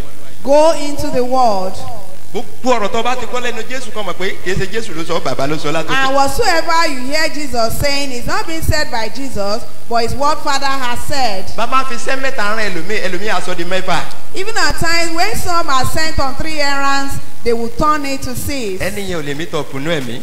And the person will not even say anything. tó bá fún ọ ní sẹ́ mẹ́fà ní kò ṣiṣẹ́ mẹ́fà tó bá ní kò ṣiṣẹ́ mẹ́ta mọ́ ju mẹ́ta lọ torí pé ẹni tó ń rán ó mọ̀ tó mọ̀ tó fi ránṣẹ́. If you are assigned to do 6 things in the spirit, do it. And if it is just 3, do it, because the person who has sent you know the reason why he has done mo so. fẹ́ ká wo language wọn á sì fún wa ní ìsìn. I want us to examine this language to be open to ẹ us jẹ́ ká wo now. John 3:35. Let's look at the book of John chapter 3 verse 25. John 3:35. bàbá fẹ́ ọmọ 3:35. Bàbá fẹ́ ọmọ. ó sì ti fi ohun gbogbo lé e lọ́wọ́. Ó fi ohun gbogbo lé lọ́wọ́. Nínú ìṣọ̀kan nìyẹn o. Just in oneness. Bàbá kò dédé fẹ́ ọmọ o. Father will not just love the son. Bàbá kò dédé fi ohun gbogbo lé lọ́wọ́ o. Father has not just put him in charge of Kí ló ta fi fi ohun everything. gbogbo lé lọ́wọ́? Why was he put in charge of Torí pé everything? ọmọ tó ní discipline ni. Because he is a son that had Ọmọ tí ò discipline. compromise lọ́run. He is a son that has not compromised in heaven. Hello, listen to me. Ẹ jẹ́ kí a tẹ́tí. Now, nígbà tí kú ṣẹlẹ̀ lọ́run, àbọ̀mọ̀ pé kú ṣẹlẹ̀ lọ́run. When there was school in heaven, Kú àkọ́kọ́ lọ́run ló ti ṣẹlẹ̀. the first school happened in heaven. Àní lọ́run níbi tá à ń lọ. I said heaven where we are planning to Ogun go. àkọ́kọ́ lọ́run ló ti ṣẹlẹ̀. The first war took place in heaven. Lọ́dọ̀ ta ló ti ṣẹlẹ̀? Where has it happened? Luciferi à ń pè ní ìràwọ̀ òwúrọ̀ à ń pè orúkọ ẹnìyẹn yẹn. That is from Lucifer, Ìràwọ̀ the morning òwúrọ̀. star. That was his name, the morning star. Orúkọ ẹnìyẹn. That was his name. Ṣùgbọ́n ọjọ́ kan ló kàn dìde pé But on a certain day, he just rose òun up gbọ́dọ̀ plan kú. that he must plan coup, Òun fẹ́ ju Ọlọ́run ọ̀gá ògo lọ. that he wants to be greater than the Most High God. Lọ́run yìí náà ni o. In just the same heaven, Ó ní mo fẹ́ di number 1. that he wants to become number one. Bọ́pọ̀lọpọ̀ ṣe máa ń ṣe inú ṣọ́ọ̀ṣì lónìí wọ́n láwọn fẹ́ overthrow pastor. And that is how many people do in the church today. Some will plan they want to overthrow the Gbogbo pastor. àná tí orí ẹ̀ àwọn mọ̀ bó ṣe ń operate. And everything they knew how it operates. Gbogbo ohun tó jẹ́ mo mọ̀ dáadáa màá gbé fún yín. Whatsoever the pastor is, I know it and I will reveal Tọ́ba máa tó them. ṣẹlẹ̀ sí Àìtófẹ́lì láàárọ̀. You know what bá a ṣe happened kà á. to Ẹ tó bá ka- Ahithophel? Tọ́ba ka devotion tààrọ̀ yìí. If you tọ́ka read the devotion of this tó morning, ṣẹlẹ̀ sí Àìtófẹ́lì. what happened to Ahithophel? In fact bàbá yẹn mo kọ́lọ̀ kó sànú. Except God have mercy for that father. Torí wípé ó rò pé òun ti rí Dáfídì tán. He thought I have known everything about David. Kí ló gbẹ̀yìn ẹ̀? What did he do? Ó pokùnso níbi tá a kà láàárọ̀. He hung himself where we have read. Pẹ̀lú orí ọ̀fẹ́ tó ní ó pokùnso tó pé ó He fẹ́ hung dìde sí ẹni àmì with òróró. all the grace he had because he have risen against the anointed one. Àti Absalom ọmọ rẹ̀ tó fẹ́ dìde tí gbogbo wọn pátá ló bá lọ.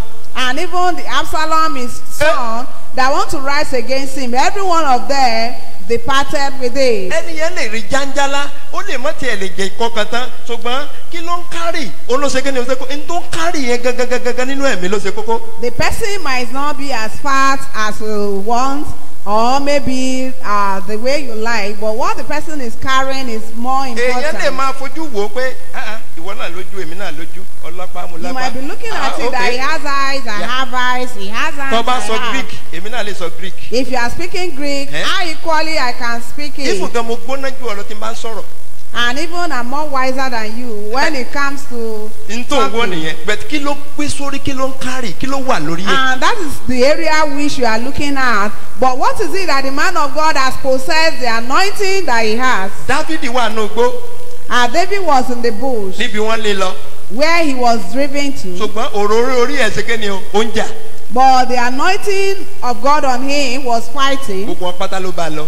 Every one of them departed with Ọ̀ ní him. bógun lọ lórúkọ ti Jésù. Amen. We will not depart with battle in Jesus' name. Mo mọ̀ pé mò ń bẹ́ nìkan sọ̀rọ̀ láàárọ̀. I know I'm speaking to someone this morning. Mo mọ̀ pé Olúwa ń bẹ́ nìkan sọ̀rọ̀ láàárọ̀. I know God is speaking to someone this morning. Olúwa ti ń bẹ láàyè. As God liveth. Lórí ọ̀rẹ́ ọ̀ ní jẹ̀bi láàárọ̀. Amen. Concerning this message, will not be guilty this morning. Ẹjọ́ nígbà tí Sátánì dìde ogun. Then listen, when Satan rose up, Sọ́lá wọn mọ̀ pé yóò dìde ogun ni. then God knew that he's going to arise for Ó battle. dàbí rọ́bọ̀tì tí èyìnbó ṣe rọ́bọ̀tì wá sọ pé òun fẹ́ fight èyìnbó. Just like the robot being constructed by the white, and the robot will now decide that he wants to fight the white Sọ́mọ̀ pé man. kìí ṣe amọ̀ bíi tiwa yìí. It's not a clay just like us. Nǹkan tó ń fi sópọ̀ ó lágbára. And what they have used to mold them is Kó wá powerful. lóun fẹ́ sí kí ni o, ẹni tó control ó fẹ́ lù ú pa. That someone that is in control of him, that he wants to kill him. Olè inú remote ibi tí wọ́n ti ń darí ẹ̀ nínú yàrá ni á kàn lọ stop ẹ̀ ó parí iṣẹ́ tiẹ̀ nù. And where they are controlling him in that room, he will just go and stop it, such as ended his own Ká ní work. Sátánì mọ Ọlọ́run ni kò ní dìde ogun. And if Satan had known God really, he wouldn't have rise against Àwọn ẹni him. tó máa ń dìde ogun wọn kì í wọ́n rò pé àwọn rí secret ẹni yẹn wọn ò mọ̀ pé wọn ò rí nǹkan kan. And people who are rising for battle, they would think that they have seen the secret of that person, not knowing that they have not seen anything. Ó dẹ̀ mú 1/3 ogun ọ̀run 1/3 lọ́run àwọn áńgẹ́lì mímọ́ lọ́run tẹ́lẹ̀ 1/3. Èṣù ṣe kí ni ó dẹ̀ kó wọn jọpọ̀ wọ́n ní ìṣọ̀kan burúkú ẹni tó bá ní ìṣọ̀kan burúkú lórí ẹ̀ láàárọ̀ yìí lónìí bọ́ ṣe ń gbọ́rọ̀ lọ́rùn yìí ó máa bàjẹ́ lórúkọ Jésù ẹ̀dẹ̀gbẹ́. Amen, amen, amen. And Satan gathered 1/3 of the host of heaven, and he had bad unity Mo sọ pé upon wàá béèrè them. nǹkan lọ́wọ́ Whoever that is having evil unity against us, Sorry, the Lord will fight for us. Àyàfi tó bá ṣe pé bàbá ò sí ń bí. Except if Father is not here. Ẹni tó ń ní ìṣọ̀kan burúkú. Whosoever that is having evil plan. Tó lọ kó àwọn èèyàn jọ. And have gathered people. He has Tí wò dẹ̀ rí wọn. And we cannot see them. We don't even know them. Wọ́n tó kù díẹ̀ pé àwọn máa strike. That are just a little. Wàá ṣe àmì yẹn ní ìgbà mẹ́sàn-án. You say amen 9 times. Ọfà yẹn padà sára wọn lórúkọ Jésù òdìbà. Amen, amen, amen, amen, amen, amen, amen, amen, in Jesus' name. Dìde dúró báyẹn mi ti parí wàásù bẹ́ẹ̀ dìde dúró. I'm here to conclude the message. But let's be on our feet. If there's anyone with any arrow in his chest, you might be feeling the pain before you enter here. Maybe you are just holding onto your chest. Amen. The arrow is already gone in Jesus' name. Amen. Say this amen 3 times. That arrow in someone's chest. Amen, amen, amen, in Jesus' name. It is done. Amen. It is done. Amen. Clap your hands for the Lord and be seated. John 8. Ìwé Jòhánù orí kẹjọ. 28 to 30. Ẹsẹ̀ ọgbọ̀n ó dín méjì títí dé ọgbọ̀n. Nítorí náà Jésù wí fún wọn pé nígbà tí ẹ bá gbé ọmọ ènìyàn sókè nígbà náà ni ẹ ó mọ̀ pé èmi ni àti pé èmi kò dá ohunkóhun ṣe fún ara mi. This is where I want us to notice. Wherever there is unity, one man will not act alone. Yes. Ṣùgbọ́n bí bàbá ti kọ́ mi. Èmi ń sọ nǹkan wọ̀nyí. Ẹni tí ó rán mi sì bẹ pẹ̀lú mi.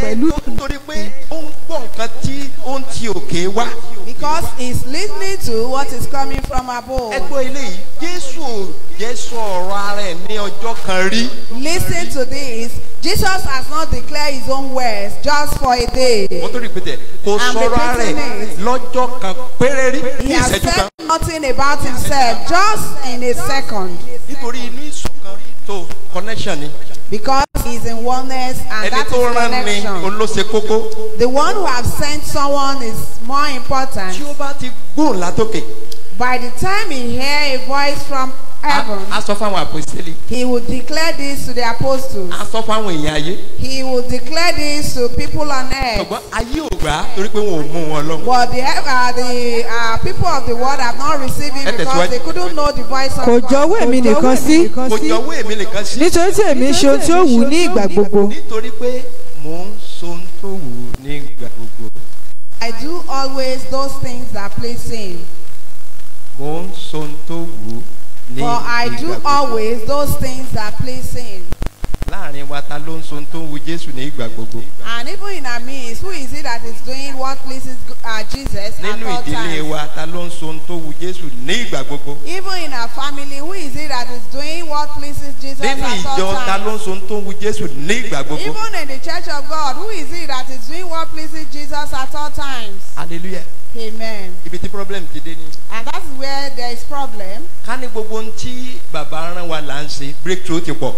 Had it been that all that we have been sent by the Father we do, we will have experienced ọ̀pọ̀lọpọ̀ ló ń breakthrough. ṣe nǹkan tara wọn ò ṣe nǹkan tẹ̀mí. But many, they are doing physical things and they are not doing spiritual things. A ní jẹ̀bi lórúkọ ti Jésù. Amen. We will not be guilty in Jesus' name. Na tábà wo tábà dé káka yẹn Revelation 12:7 ibẹ̀ ni ogun ti wà lọ́run. When we get home, let's read the book of Revelation 12:7. That was where battle arose from heaven. Bẹ̀tẹ̀ ká wo Acts 2:44. Let's look at the book of Acts chapter 2 verse 44. Acts 2:44. Acts 2:24. gbogbo àwọn tí ó sì gbàgbọ́ wà ní ibì kan. Gbogbo àwọn tó gbàgbọ́ wọ́n wà ní ibì kan. wọ́n ní ohun gbogbo ṣọ̀kan. Kí ni wọ́n ní? Wọ́n ní ohun gbogbo ṣọ̀kan. wọ́n sì ń ta ohun ìní àti ẹrù wọn. Wọ́n ń ta ohun ìní àti ẹrù wọn nínú kíni o nínú ìṣọ̀kan. wọ́n sì ń pín wọn fún olúkúlùkù gẹ́gẹ́ bí ẹnikẹ́ni ti ṣe aláìní. Amen. Amen. Ibi mo kọ sílẹ̀ ni pé Olúwa ìṣọ̀kan yóò padà sínú ṣọ́ọ̀ṣì. And where he jotted it down, he prayed that, Lord, let unity be restored into the church of Ìṣọ̀kan God. táwọn àpọ́stélì fi ṣiṣẹ́ tí wọ́n fi soríire tí wọ́n fi ṣàṣeyọrí lẹ́nu iṣẹ́ ìránṣẹ́ Olúwa yóò padà sínú ṣọ́ọ̀ṣì. And they were successful in ministerial work. Let it be restored into the church of God. Torí pé ìṣọ̀kan ò pọ̀ mọ́ nínú ṣọ́ọ̀ṣì. Because we don't have much oneness in the church of God Bẹ́ẹ̀ náà again. ní ìdílé ìṣọ̀kan ò sí. And even in the homes, there is no unity. Gbogbo kìrìsìtẹ́nì lágbàáyé ìṣọ̀kan ti fẹ́ sọnù pátápátá. And even among all Christians in the whole world, unity is about to be lost completely. Òun náà ló mú káwọn kan fẹ́ penetrate wọ ṣọ́ọ̀ṣì tí wọ́n pè ní kámà. And that is why some people are about to penetrate into the church. Kò bá mọ̀ rí bẹ́ẹ̀. It wouldn't have been so. Ká ní ṣọ́ọ̀ṣì ní ìṣọ̀kan. Had it been there is oneness among the Agbára wà ní churches. ìṣọ̀kan ṣùgbọ́n àwọn èèyàn mọ̀.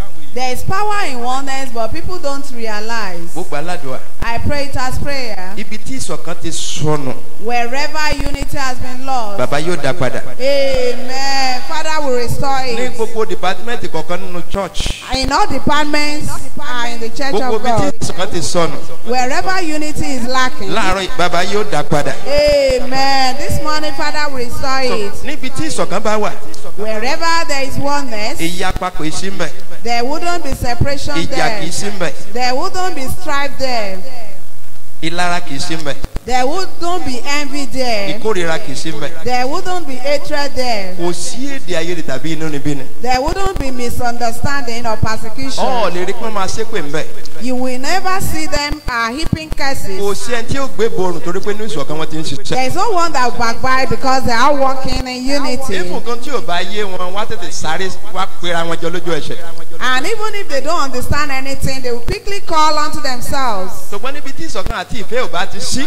And wherever unity and oneness is lacking, Àṣeyọrí máa jìnnà síbẹ̀. success will be far from that place. Ìlọsíwájú ó máa jìnnà síbẹ̀. Progress will be far from that Ayọ̀ place. ìbùkún ìgbéga ó máa jìnnà. And even joy and promotion will be far.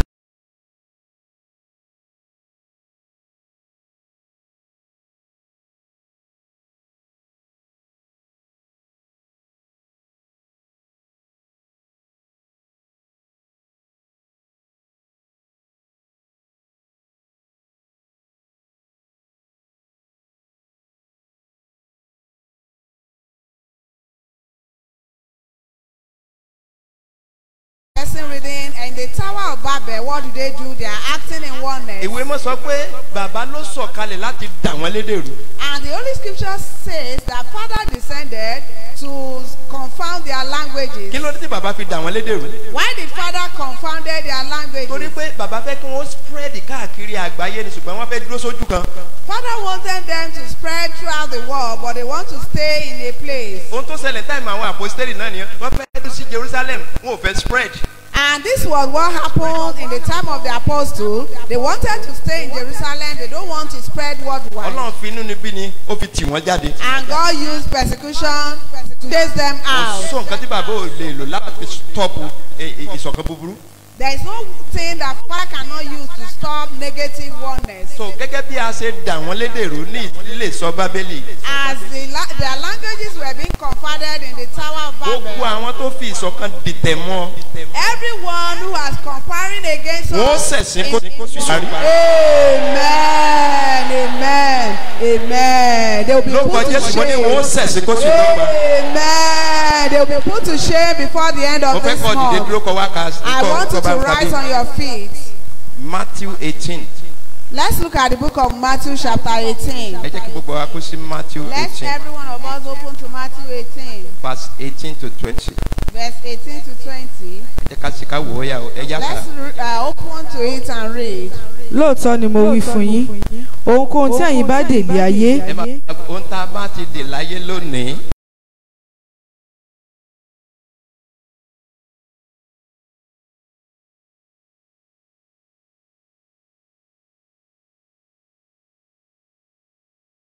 And this is what the Bible stated, that whatsoever we bind in oneness today, the Lord will bind it with us. Gbogbo àwọn tá a wà ń bì lónìí tí ẹnìkan ò bá jáde kúrò nínú ṣọ́ọ̀ṣì láti inú ẹ̀mí ni o tó ṣe pé bá a ṣe ń gbàdúrà òun náà wà pẹ̀lú wa kò sí kí ni ìyanu ti ṣẹlẹ̀ o. As we are all gathering together here today, if there is no one who has been out spiritually from us, as we are praying, wonders will take place. Bẹ́ẹ̀ pé gbogbo wa láti dìde dúró báyìí. Every one of us is already on his Kí ló tàbí dìde? Kí ló tàbí dìde? Why are we standing? Mi ò gbọ́. Olùṣọ́ àgùntàn ní ẹja sí kí ni o? Ẹja dìde. The man of God said we should stand. Hallelujah.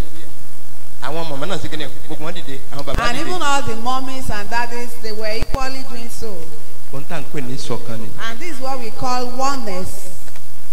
A fẹ́ gbàdúrà ní ìṣọ̀kan. We want to pray in oneness. Tàbá fẹ́ sì sùúrù. When we want to do vigil, we should do it in oneness.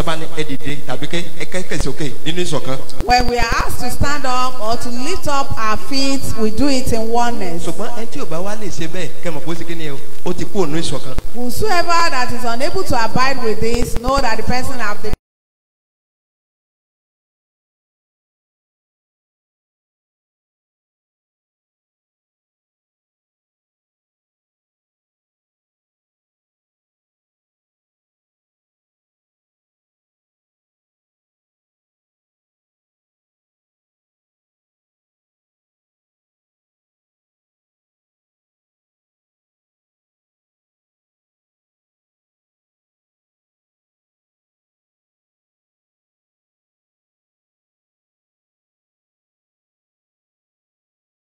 what you need to do is that you make sure you join hands together. Because by the time the person is sleeping, Satan can penetrate through him. Satan can use such while others are praying. It is in oneness that prayer will be answered. It is in oneness that breakthrough will occur. Ohunkóhun tí ẹ̀yin bá sì tú lé ayé a ó tú lé ọ̀run. Tí ẹ bá tú lé ayé a ó tú lé ọ̀run. Mo wí fún yín ẹ̀wẹ̀ pé bí ẹni méjì nínú yín bá fi ohùn ṣọ̀kan ní ayé yìí ní ti ohunkóhun. Ẹni méjì lágbè o ẹni méjì.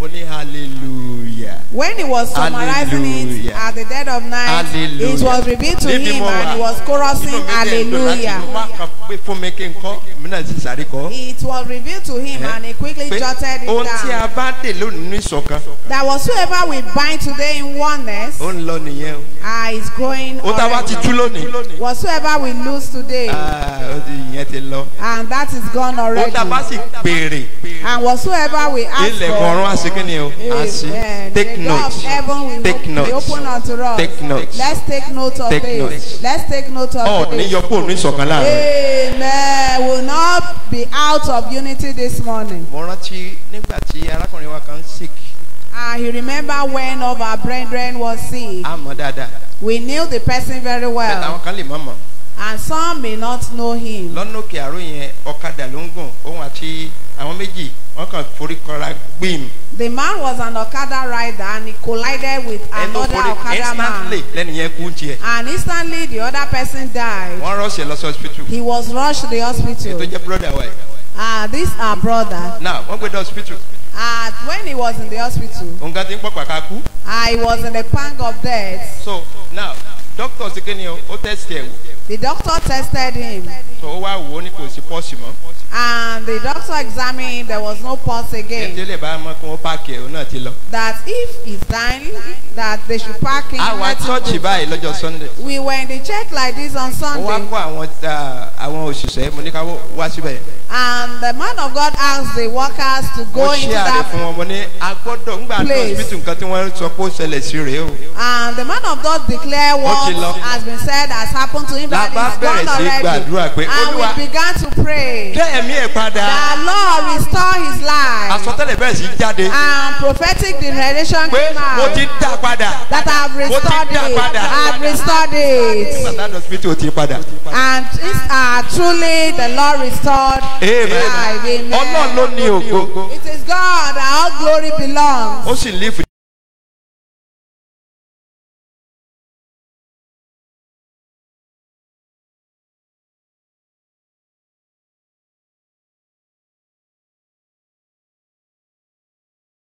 ṣọ́ọ̀ṣì ẹ̀ ní wọlé o. And that is what Satan has said, that even when market people were permitted to operate in other places, he said, no, we will not allow church to resume again. Ṣọ́ọ̀ṣì wọn jó wọlé káyìn. Hallelujah. Amen. Nítorí kí ni? Ìṣọ̀kan.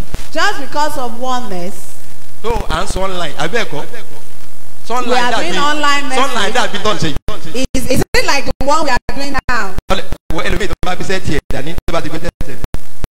And even some by the time they are holding on to their set, they are doing with it already. Ó ti sùn. He is already slept. Ibẹ̀ He lẹ́mìí has tí ó already ń ṣe slept ráìsì. off. Tó bá wò ó dé àtúntàrí lọ sí ráìsì. And even at times you'll be looking at it and you'll be cooking rice. Sọ ráìsì ráìsì ní ìsìn. Do you have time to cook rice? Sọ ìsáré lọ sí kìsìn rẹ̀ ní ìsìn. Can you quickly rush to your kitchen now? Ìyàtọ̀ tó wà mẹ́rin. That is the difference there. Ó sọ fún wa pé Sunday nìkan láti ìfọ̀ lórí ọ̀fẹ́. And he told us that we were only being permitted on Sundays. Gbogbo tó ní ìdè pátá Monday, Tuesday, Wednesday, Thursday, Friday, Saturday. Láti ìpàdé ìjọ Sunday, òní ni bàbá máa ṣe fún ọ. All that we needed from Monday to Saturday till we meet again, Father is going to do it for us. Sọ gbogbo mi wá já. Amen. Ẹ má wọlé bọ́ọ̀ bá gbogbo mi wá mọ̀ wọlé. Má jẹ́ kí yẹn ó ba ìṣọ̀kan jẹ́ o. Dákun. Má jẹ́ kọ́kàn rẹ lọ bì kankan. Má ba ìṣọ̀kan jẹ́. Amen. A fẹ́ gbàdúrà báyìí. We are about to pray. Ilẹ̀ kò tí sí ọ̀rẹ́ jí lórúkọ The Jésù. door is already being opened. Ta ló wà ní ìṣọ̀kan nínú ṣọ́ọ̀ṣì lọ́wọ́lọ́gbọ́n náà wá? Who is in unity among us now? Raise your hands. Tábà ti dè ní ìsìn bàbá máa bá wa. Who believe that whatsoever we bind now, that Father will bind with us, that whatsoever we lose, Father will lose with us. Ẹnikẹ́ni kó má jáde o, ẹ dákun ẹ má jáde o. Let's not want to go out again. Ẹ jẹ́ ká máa bọ̀ padà. Let us return into Àwọn the akọ́kọ́ Jésù nígbà mẹ́ta. We call the name of Jesus 3 times. Náà ìjú nínú ìṣọ̀kan. Close your eyes in oneness. Lajú ẹ̀ náà lajú. Open your eyes. Bí a torí kíláàsì ọ̀lẹ̀ mọ́rọ̀ ojú. And maybe because of the spectacles, you might not be able to see the man of God. Orúkọ Jésù, orúkọ Jésù, orúkọ Jésù. In Jesus' name, in Jesus' name. Orúkọ Jésù, orúkọ Jésù. In Jesus' name, in Jesus' name. Ọ̀rẹ́ bàtà tó wọ̀. Can't you see the shoe Orúkọ Jésù, orúkọ Jésù. he or she is putting on? Ago rẹ̀ gan ti ẹ̀dá. Orúkọ Jésù, orúkọ Jésù. Jesus' name is Jesus' name. Má bá sọ̀kan jẹ́ dákun.